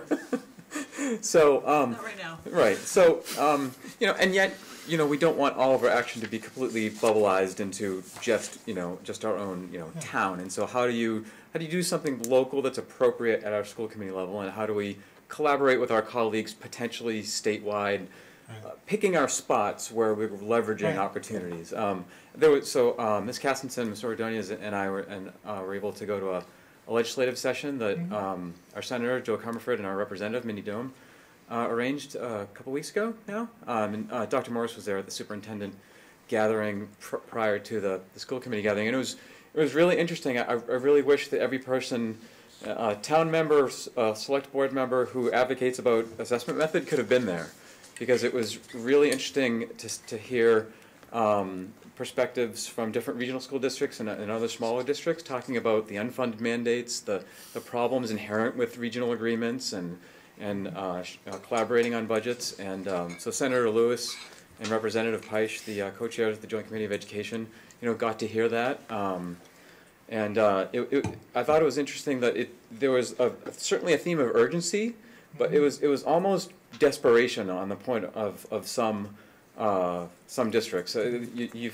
Nakajima, you've talked about, in the coming years, this is going to be difficult for our districts, for other districts that are already there, and it's really difficult. And so it's, on the one hand, there's a lot of support for the Promise Act, that we've endorsed, and yet acknowledging that, with those unfunded mandates have to be taken care of as well. So it was pretty powerful experience. It's interesting. I mean, I think, so I was hinting earlier in the chair's report, I think it may be difficult for our district now, our collective district now. Yeah, yeah.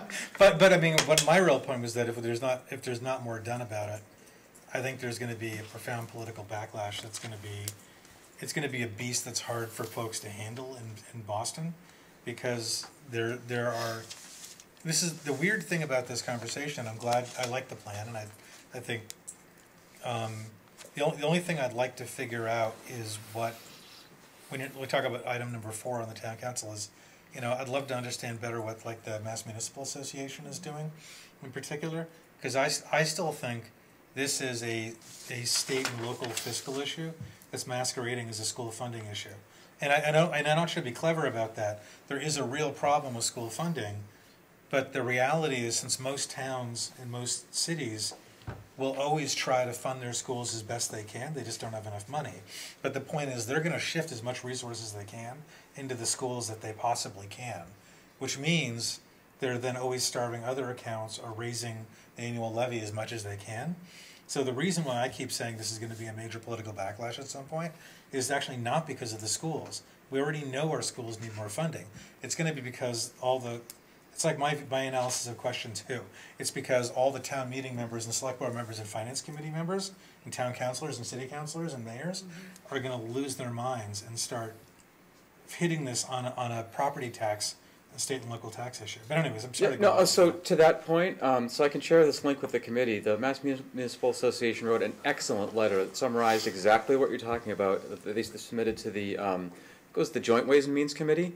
But it talked about their recommendations for the budget, and they really called out about about the hold harmless districts, about the charter school formula, about the charter funding, about the unrestricted government aid, and really put the context of public education into municipal funding, and exactly what you're talking about, how it shifts the burden to municipals. And it's a system that's designed to create income inequality, because if municipals don't have the income, then your schools suffer as a result. So yes, that's I can send that link out. Yeah, that'd be great. That'd be wonderful. So let's go through this item by item. Do you think that our committee or members of our committee should go to Boston or go to Springfield, or split the difference and go to both? Do you have an opinion? Because there's more than one of us. The point is, we could be in both places. I mean, I think that the one in Springfield is designed specifically for community members and, other folks who are interested in these issues that are here in Western Massachusetts, so that they don't have to go to Boston. Yep. I think that, the choice is ultimately, of course, up to the individuals who want to go. Boston is far. Boston at 5 o'clock can be a little difficult too, so. Okay. Morris? Just on that point, I know I spoke this morning actually with the president of the APA, Jean Fay, and I know she is you all will receive an invitation for her because I think I know a number of teachers from our district will be attending the Springfield rally. Okay. If that makes a difference for any of you. I think that should actually. Yeah. I mean, if our community is in Springfield, I'm not trying to be facetious. I know we're closer to Springfield. I'm just saying, if our neighbors are going and colleagues are going to be rallying in Springfield, then that gives a good reason to go to Springfield. Is it? Yes. I think it's not a facetious point at all. I think it's a strategic decision, you know, to make sure that Western Massachusetts is represented for the reasons that Mr. Demling mentioned. You know, that meeting that we had with legislators, there were a lot of communities from Western Massachusetts who are very, you know, passionate around the impact that these funding choices are having on their communities. And so, you know, going to Springfield is a perfect way to represent that, you know. Great. Yes. For my benefit and the benefit of anybody watching at home, is this the type of event that students or children would be welcome at? Yes, is a short answer. Great. Okay, so item number 2, submit op-ed or letter to Boston Globe and Daily Hampshire Gazette. And it sounds to me like, which is great, this is particularly focusing on some of the areas that we have need that would get lost in the discussion, forgive me for saying this, but lost in the discussion of the Promise Act per se, right? I think to Mr. Demling's many points earlier, this Yeah, is, absolutely. No, In fact, it was great. in fact, I mean, however possibly we can capture the sentiment and the vibe in that room into words, I think is what we would try to do. I think we have kind of an opportunity in that last year, some regional school districts in Central Mass really got the grassroots effort out on transportation, so we've made a number of contacts with school committees and other advocacy individuals across the state from regional schools, and we know a bunch locally who, and so this is potentially something we could maybe get multiple sign-ons onto if we weren't too formal about it. Maybe, I mean, it's kind of up to the committee, you know, like if we all sort of know the general position, right, that we need this commission in order to address this commission that's been recommended by the auditor Suzanne Bump a year and a half ago. You know, she sort of laid out the Bible, the study of all the issues that need to be addressed with, and so it wouldn't be too hard, I don't think, to get some individuals and to have a letter that's, you know, that would sort of represent, here are all the districts across the state who feel left behind, who feel like, you know, we're not part of this discussion, and have that kind of be the angle, the hook. But that's just one thought on tone. I think that sounds good. I mean, any other thoughts? I mean, I think it sounds good. I think to me, finding a way to do number 2, and then to distill that in a way that connects to number 4 on this list makes enormous sense, because logically whatever's written in 2 could also be sent, you know, as a bullet in 4 to the other groups, as well as just an encouragement to go. I mean, I think we could say Boston or Springfield, but I think we should just tell people, try to go to Springfield. You know, most of us are going to go to Springfield, so that again we can get some sort of en masse thing. Are you raising your hand? You look like sorry. You're gesturing with your pen. Just Okay. actively following along. All right. So, do you two want to work with me on a letter? Sure. Okay. That'd be great. Do you want to? We'll talk later. We'll talk later. Okay, it's We'll fine. talk tomorrow. Okay, no, that's fine. Well, That's- just very quickly, I mean, you know, we suggested a deadline of May 13th, which obviously doesn't give us too long, it's just a couple of weeks, Right. but it's perfect timing for just how the budget process is going through, so, Yeah, you know, hoping that it just means we have to work quickly. yeah, no, that makes sense. No, I mean, we can connect tomorrow. So, Cool, awesome. All right, I don't think we need to vote this, by the way. I think it's a good thing, and we're agreeing to do some things, and there seems to be non-accepted. This is all a good thing. So, cool. Yes, Can we run by item 3 a little bit? sure. So on the back of that page, it's kind of a summary of the charter mitigation Right, yeah. thing. So just to kind of couch what I've been trying to do with this. This is one of those problems, and Mr. Daniels was talking about before, about how do you scope this so you don't become a statewide campaign chairman on a particular issue, right? So this is kind of a summary of the proposed charter mitigation change. When we talked about this before, this was just an idea on the governor's budget. It sits past the House budget, and so it's become more of a reality. It's a living, breathing dragon. Yes, It and may so, eat us all. Right, and so at the legislative meeting with, I had an opportunity to talk to Senator Lewis. He said he was surprised that it got into the House budget, and so budget process tactically where we are is that the Senate Ways and Means is now in the process of crafting its budget. It will then propose its budget, what the Senate will then propose amendments and vote on. So we have this kind of brief window where these 40 senators or so have an opportunity to provide their input to the Senate Ways and Means Committee. And so I've had a number of conversations about this particular issue with Senator Comerford, who's been extremely supportive about raising awareness. Not only was she part of the team setting up that meeting, she forwarded this general information on to Senator Lewis to make sure that they got that. So she's been great. I think kind of the next sort of action step would be twofold. One would be just sort of sharing this information with her. So this is specific. The top part is just sort of general description of what the change is, and then this is specific to our Senate district, to Senator Comerford's district, sort of show her what that impact is, and to just kind of formally or informally ask her, please express your opposition to the Senate Ways and Means Committee and help us, work with your colleagues, if it gets into the budget to support amendments and whatnot.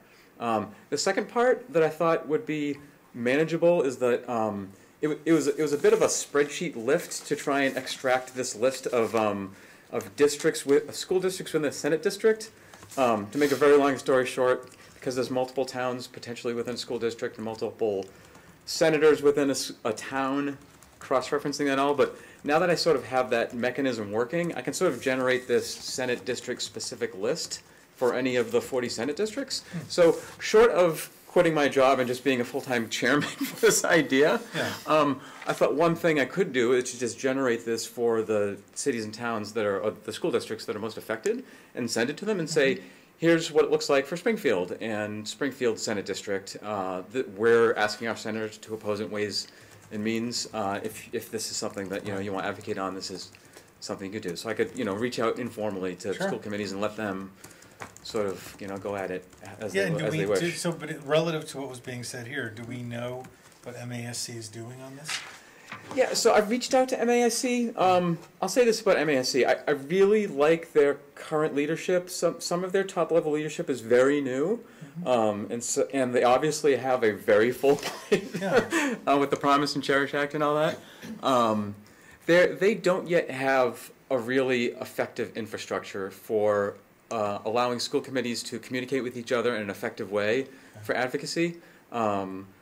And so I've reached out to their sort of advocacy coordinators, and they've suggested a listserv, which is not really that active. I mean, we'll try it, but they basically aren't offering really effective coordinating tools. And so I thought sort of a middle ground effort that I could engage in is to sort of just reach out to school committees individually and say, hey, here's the information for your Senate district, if you want to do something on this. Can I ask you a question? What's I forget, which senator put forward the bill that Mayor Narkowitz went to the Beacon Hill and lobbied on behalf and would change charter funding That was substantially? H418. That was a Mass Municipal Association backed.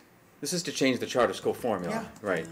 Was there a senator? Well, there must have been a senator who was a lead senator. I don't remember who the senator was. You should find out and give this to them.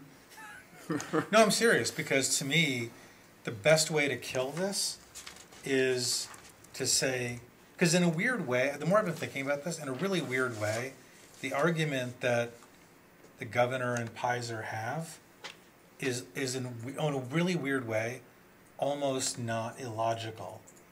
Because basically what they're saying by changing the formula is, we're never really going to fully fund this, right? So why don't we just effectively eliminate, for all intents and purposes, eliminate it, except for the hardest cases in for 1 year, basically. And they're like, in the weirdest way, like that actually almost makes sense. We're going to stop promising to do something we're never going to do, right? But so to me, the best argument against it is to say, if we think, at least on the Senate side, that you're going to have this big debate around rethinking charter funding generally, then why would you mess with a single component of it in advance of that broader discussion? I don't know if that makes any sense to Yeah, you. it does. So I think maybe this is just the cynical person in me, but I really don't think there's much attention, if at all, on changing the charter school formula right now. I mean, kudos to Mayor Knockworth for going out there and Yeah. testifying, and MMA for pushing the issue. That's great. I don't think it's really anybody. It's such a hot button political football. There'd really have to be like a push to urgency for Well, that'd it. be sort of the question for the senator, is this Right. getting any traction or not? Yeah, yeah. But I'm just saying, it's sort of the best argument for doing it, because otherwise, I mean, there's two ways of looking at it. One way of looking at it is this is a lot of money. Another way of looking at it is it's $50,000, $80,000 there. It's not that much money. I think what you're suggesting is a very easy thing to do, and I think we can do it, and and should do it, Yeah. and just to reach out. And then I think just to the earlier question about what the MASC is doing around this. So they have their annual MASC Day on the Hill next Tuesday, I believe it is. That's tomorrow. Is it tomorrow? Mhm. So it's May 1st, not May. That's right, it is tomorrow. Yeah. I'm thinking about the conversation that we had last week. Anyway, obviously we're not going, so, or at least I'm not going. I don't know if Mr. Dumling wasn't decided able to, to go. It's a big ask to take a day and go to Boston Yeah. for this, for limited gain, I think, quite honestly. But I think that sharing this kind of information with a lot of the senators, the way that Mr. Dumling articulated before, makes a lot of sense, and it's a low-hanging fruit that we've talked about Yeah. before. So that's one of the reasons for this advocacy plan. We said sort of supporting the work of MASC and others in raising awareness. If we can do things like that, and just send along information or send along emails, it seems like a pretty easy ask to do. Yeah. So Now your hand's definitely up. It is definitely up. So Okay, just no to answer your worries. question about the MMA's charter school finance bill, it's Representatives Cabral and Brodeur, who are the that sounds great. people who put that. Cool. Yeah. Yep. Okay. Great. We'll move on. Thank you. Math update. So again, we'll stay with keeping it brief.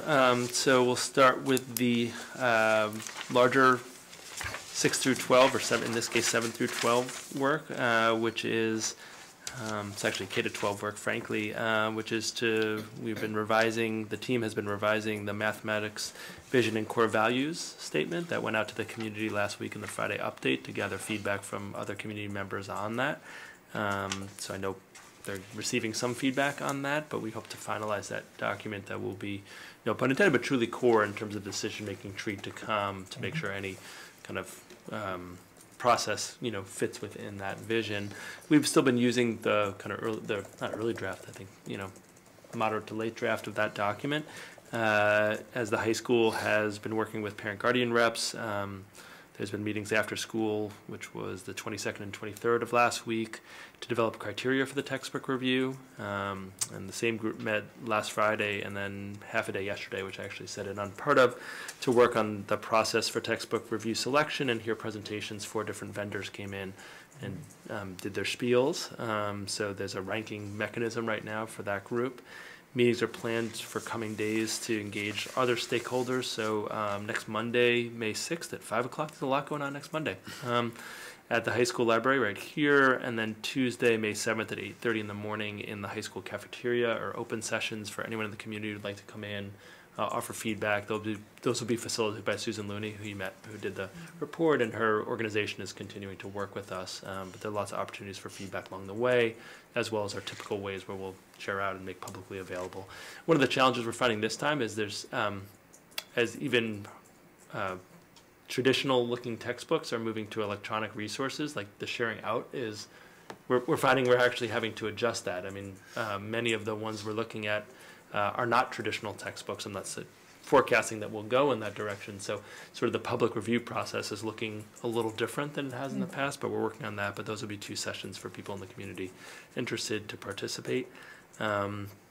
And we hope to come back. The reason this one's brief is we hope to come back, particularly on the 28th, although it looks like I got that wrong in setting up meeting agendas, with kind of more specifics of where we feel like we're landing as it relates to high school math curricula. We've been using as a primary sorting mechanism, the Ed Reports website, which is run by third-party vendors. It's not they don't receive money from any of the textbook publishers. You heard about it at a previous meeting, that any program that we review has to have a high rating on that. If it doesn't have a high rating, which just means it's not aligned to standards, we're not looking at it. And the other piece is one that incorporates balance between the practice standards, which are some of the critical thinking, problem-solving skills, and also the computational fluency that students need to be successful. So all of those things are in the mix, and we have great representation from the department, obviously, but also parents. And I want to thank parents, and particularly Nancy Stewart, who's the outgoing CPAC president, for one last hurrah of spending days upon days looking at math curricula, which is great to have her lens within there. There are special educators in the room as well, but I really appreciate Nancy's point of view and want to thank her.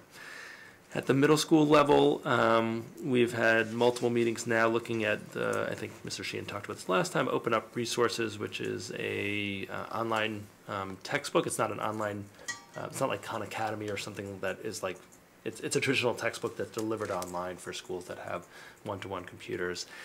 So we've had 2 sessions. We have another one actually tomorrow that I'll be attending part of as much as I can. We were also joined by the curriculum coordinator from Union 28 and the math coach from Northampton, because they are also looking at this product. Mr. Sheehan's contacted and had a long conversation yesterday with Brookline Public Schools, who have been implementing for 2 years this curriculum, which not the same demographics, but at least similar demographics. And so that process is also pushing ahead in a slightly different way than the high school. And I think our goal, we could do a quick update on the 14th. The more I think about it, that more may be in superintendent update than a full agenda item. But on the 28th, we'll certainly want to spend some time with where we are and where we're landing and how we're thinking about not just the curriculum, but the professional development, the training, and the plan for implementation, which is at least as, if not more important than the specific choice, in my opinion. Okay. Are there questions of the superintendent? Yes. Question that's somewhat tangential, so I'm going to try to keep it brief. But I guess I've been thinking a lot about the fact that we might be moving towards this online textbook and what that means in terms of screen time for our kids and things like that.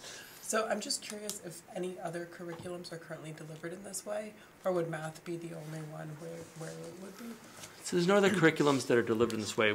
I think it is the case for a lot of when students are writing that, well, they were given options. Most students will use Chromebooks to complete their writing. That's a little different than what we're talking about. Yeah. I think the one caveat I want to say for if we go in this direction is they do sell student workbooks. They're relatively inexpensive to go along with it, so you're not as beholden to looking at a screen, and that's an active conversation that I know some of the teachers have raised as well. So I think more to come. I'll find out more about that tomorrow, because it's not someone from the company, it's actually someone from Looney & Associates who's done training on this particular text is coming, who's done it in lots of communities, and frankly in communities where not only did families not always have high-speed internet, the school didn't always have reliable high-speed internet.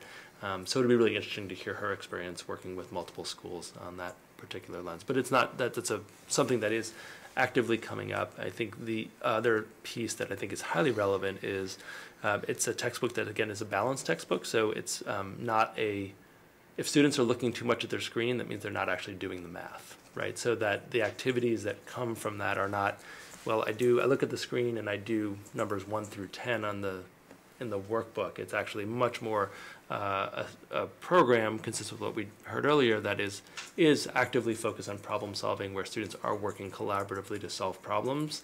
So it's not the case that even if we did just use the online curriculum, that students would be staring at a screen for 45 minutes at a time. That would mean that we're not implementing the curriculum as it's written. Okay. Are there further questions for today? Yes. Just a comment about something that I read recently, and and I think it's related to your question about if other communities have been contacted. It sounds like you guys have been doing your due diligence, but there's been research that's come out not too long ago about the different ways that people learn, and how learning from textbooks is actually very different from learning from computers or screens. So I just would hope that the district is looking into that a little more seriously, because I think that in recent years, communities around the country have been literally sold these, software programs and these tools for e-learning that are proving to not be as effective as they were sold, right? So, you know, it is, I think, just a big question mark there for knowing what we know now versus what we knew even like 3 years ago about, you know, the brain and how we learn, especially for young students. It's worth pursuing and understanding properly. Yeah, could I try to clarify? Sure.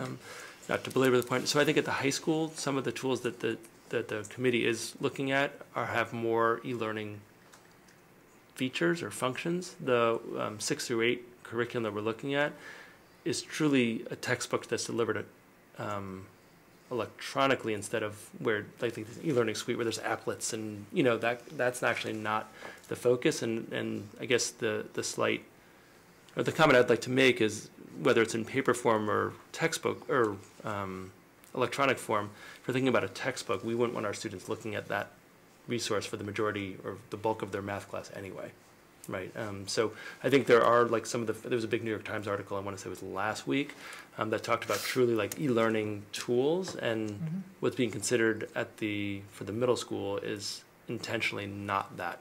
At the high school, there are some curriculums that have more elements of that, and that actually has been an active discussion of that committee. It's interesting. I think that would be there's sort of this conversation is splitting in two different directions that are complementary, but I think are distinct. I mean, one is looking at,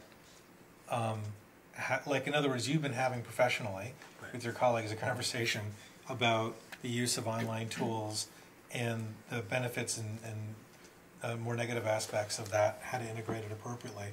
It'd be great to surface that conversation at the school committee at some point, because I think people are reading.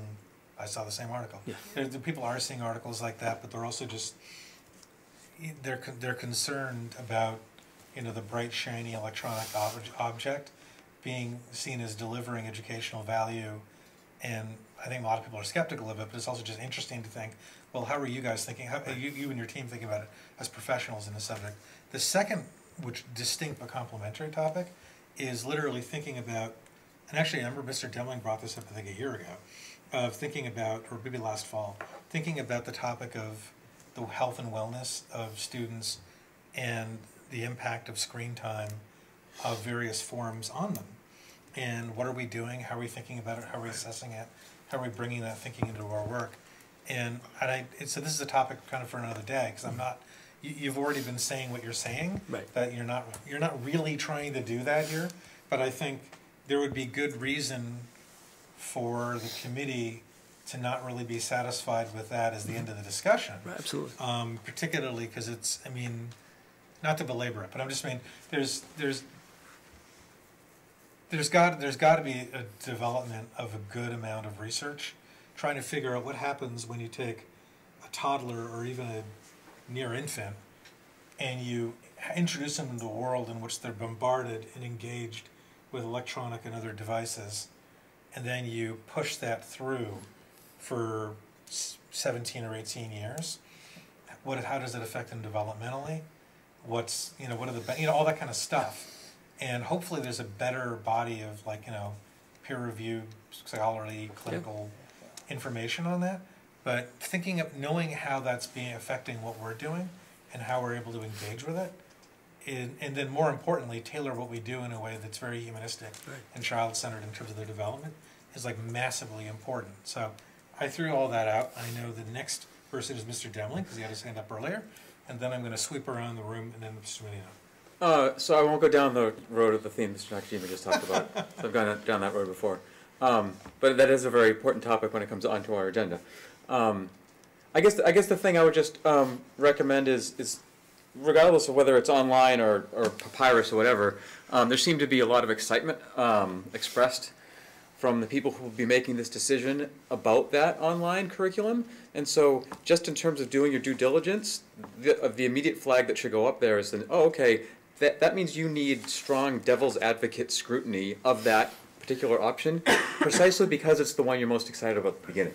Right? So therefore, the one that you have the highest risk of missing potential issues with is the one that everybody is like, yeah, right? And so you always kind of want one sort of pessimistic, snarky, critical, downer in the room who's saying, well, this is why this has a problem, and just to just to give it a more robust, discussion, but that's my own. Ms. Gastonson? I can wait till. I just want to, No, move that's through fine. the item. I just want to thank you and echo everything that you said, Chair Nakajima. I would love to see the school committee looking at screen time as part of a wider inquiry about health and wellness in kids. And just a particular note about this online textbook or whatever. In terms of diverse learners, it would seem to me that some kids would just not interface well with screens and computers. So I would hope that there would be other options, paper options or whatever, to support people with different learning needs around that. Thank you. Is it honest? Did you bring it up? Yeah, I think it was just a response back. I mean, I think,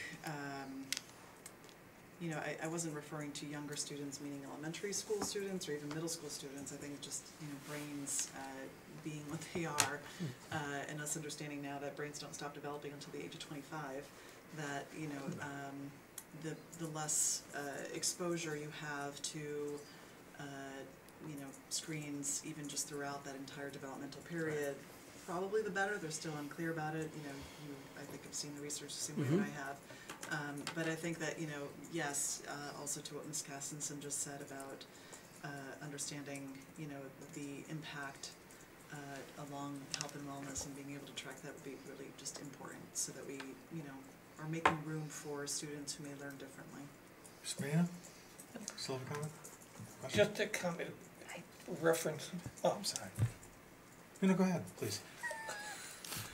The New York Times, the Wall Street Journal, in the last 2 weeks had a big article about, I think, Summit Academy, where the entire curriculum was offered on screens, and teachers just walked around the room guiding students. It was devastating. I mean, especially the idea that certain kids got headaches, they couldn't follow, special ed students had a difficult time with using screens. It was a devastating article. Yeah. And some Kansas or Nebraska towns adopted wholesale because it was cheaper. Right. Ms. Ndong? Well, sort of building on that, this discussion is there's two very different topics here and I think, you touched on it, that one is a textbook that's replacing, that happens to be digitized, that is replacing, so it's reading activity that is being done on a screen versus a book, and then what are the accommodations that we might need to consider versus that article, which is very different, is my understanding, which is actually it's an e-learning and a digital learning environment that is very different than an online curriculum. And I think choosing the language when we get to that to help not just ourselves here, but people that are not as close to it to understand the differences between what we're looking at, this online curriculum, which is not the same thing as that Summit Academy, Summit Learning.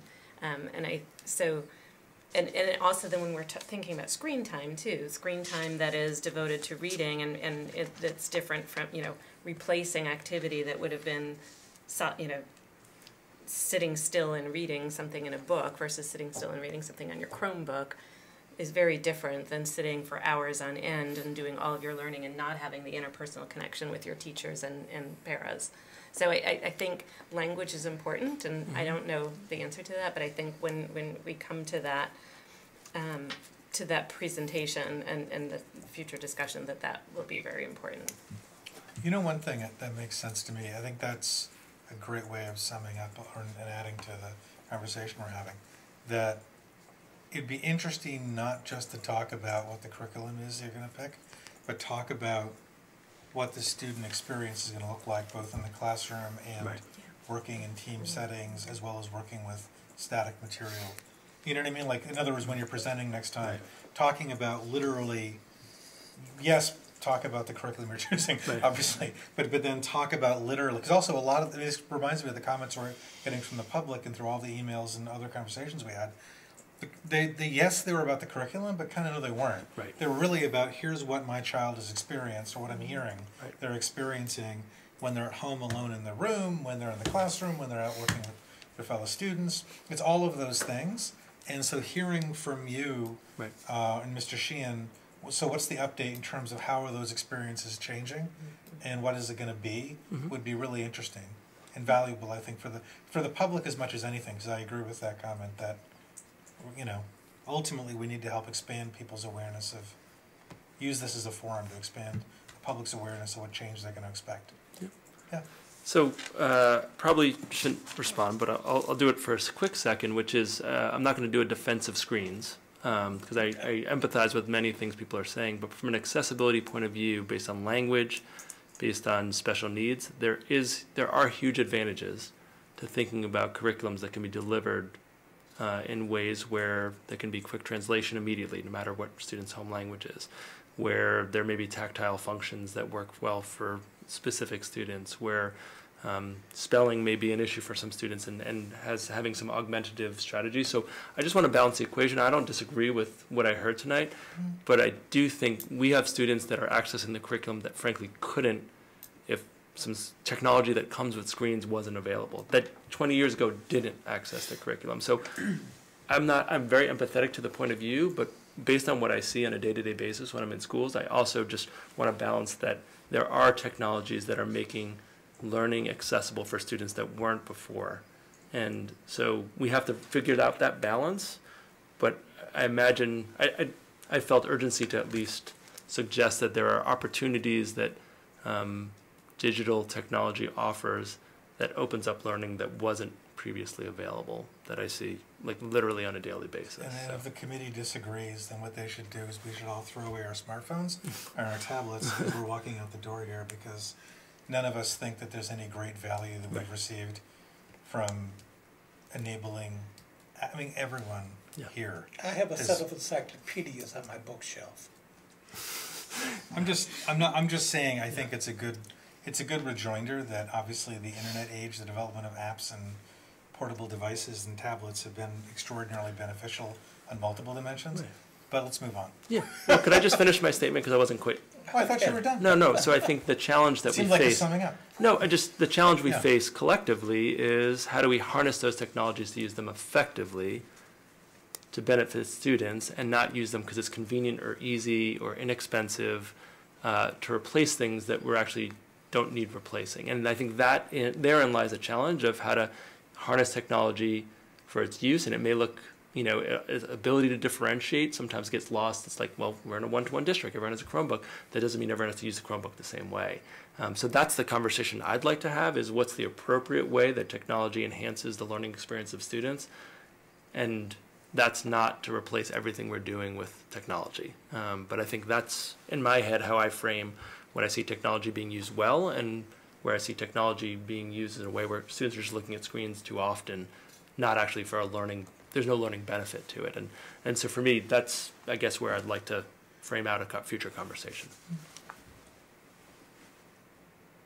I'm done. No, that's good. Yeah. Let's move on. I mean, also part of the reason is because, I think I was reminded earlier, we're bleeding onto school committee planning pretty badly in that topic. So I'm wanting to move on for that reason alone. Absolutely. If anyone wants to bring up another comment, bring it up under that item. So, accept gifts. Ms. Castenson, do you have a motion? Sure. There's a handout that had late. Oh, thanks, here we go. Got it? All right. Yeah. I would like to move to accept the following gifts. We have Donor Project Bread, number 68596, to support Teacher Champion Award, Patricia Taylor's school-based nutrition program of Patricia's choosing, in the amount of $1,000. From Amherst Academy, number 1590, to support Amherst Regional High School 2019 Amherst Academy Excellence in Latin Scholarship, in the amount of $1,000. From Anonymous, number 613715810, to support Amherst Regional High School at the principal's discretion, in the amount of $22.76. And from various donors to support the high school softball program in memory of Donald Jabavic.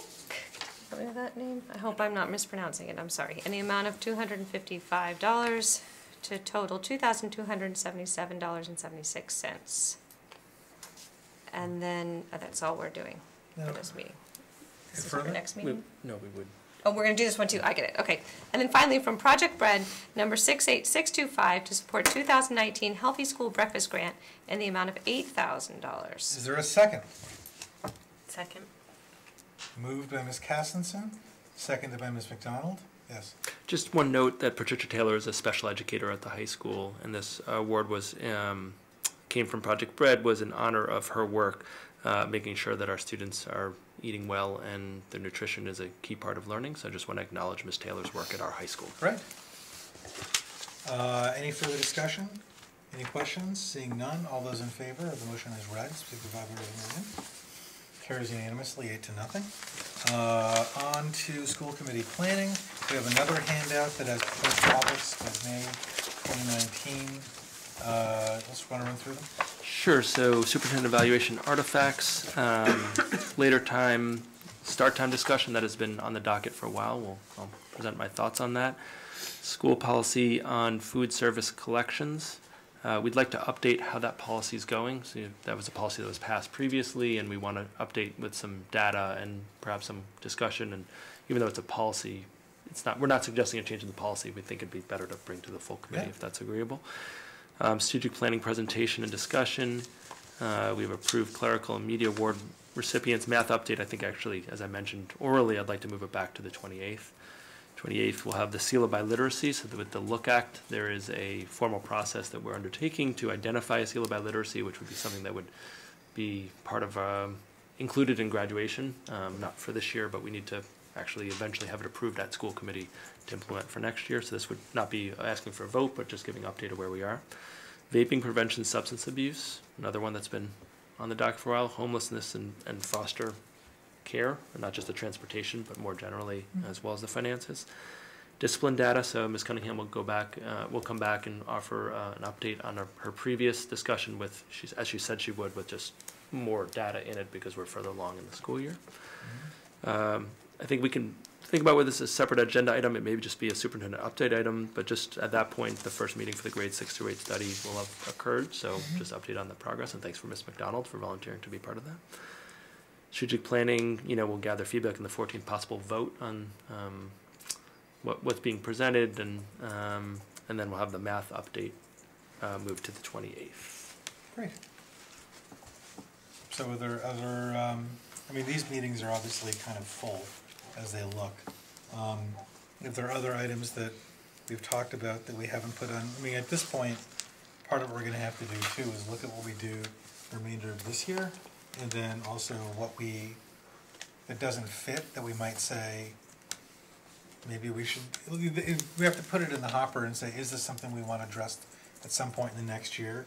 And I think, honestly, Dr. Morris, at some point later this spring, I think, and it could be in alignment with talking about superintendent goals for next year, like even an initial conversation about that thought, I think it'd be worth thinking about what topics and how we would talk about topics for the coming year, because there might even be planning or work that you and your team would be doing over the summer that might inform discussion next year, but also it has to align with strategic planning, so we have that coming up. And trying to get those things in alignment would be a good thing to talk about. Anyways, is there anything further for this item? Anyone?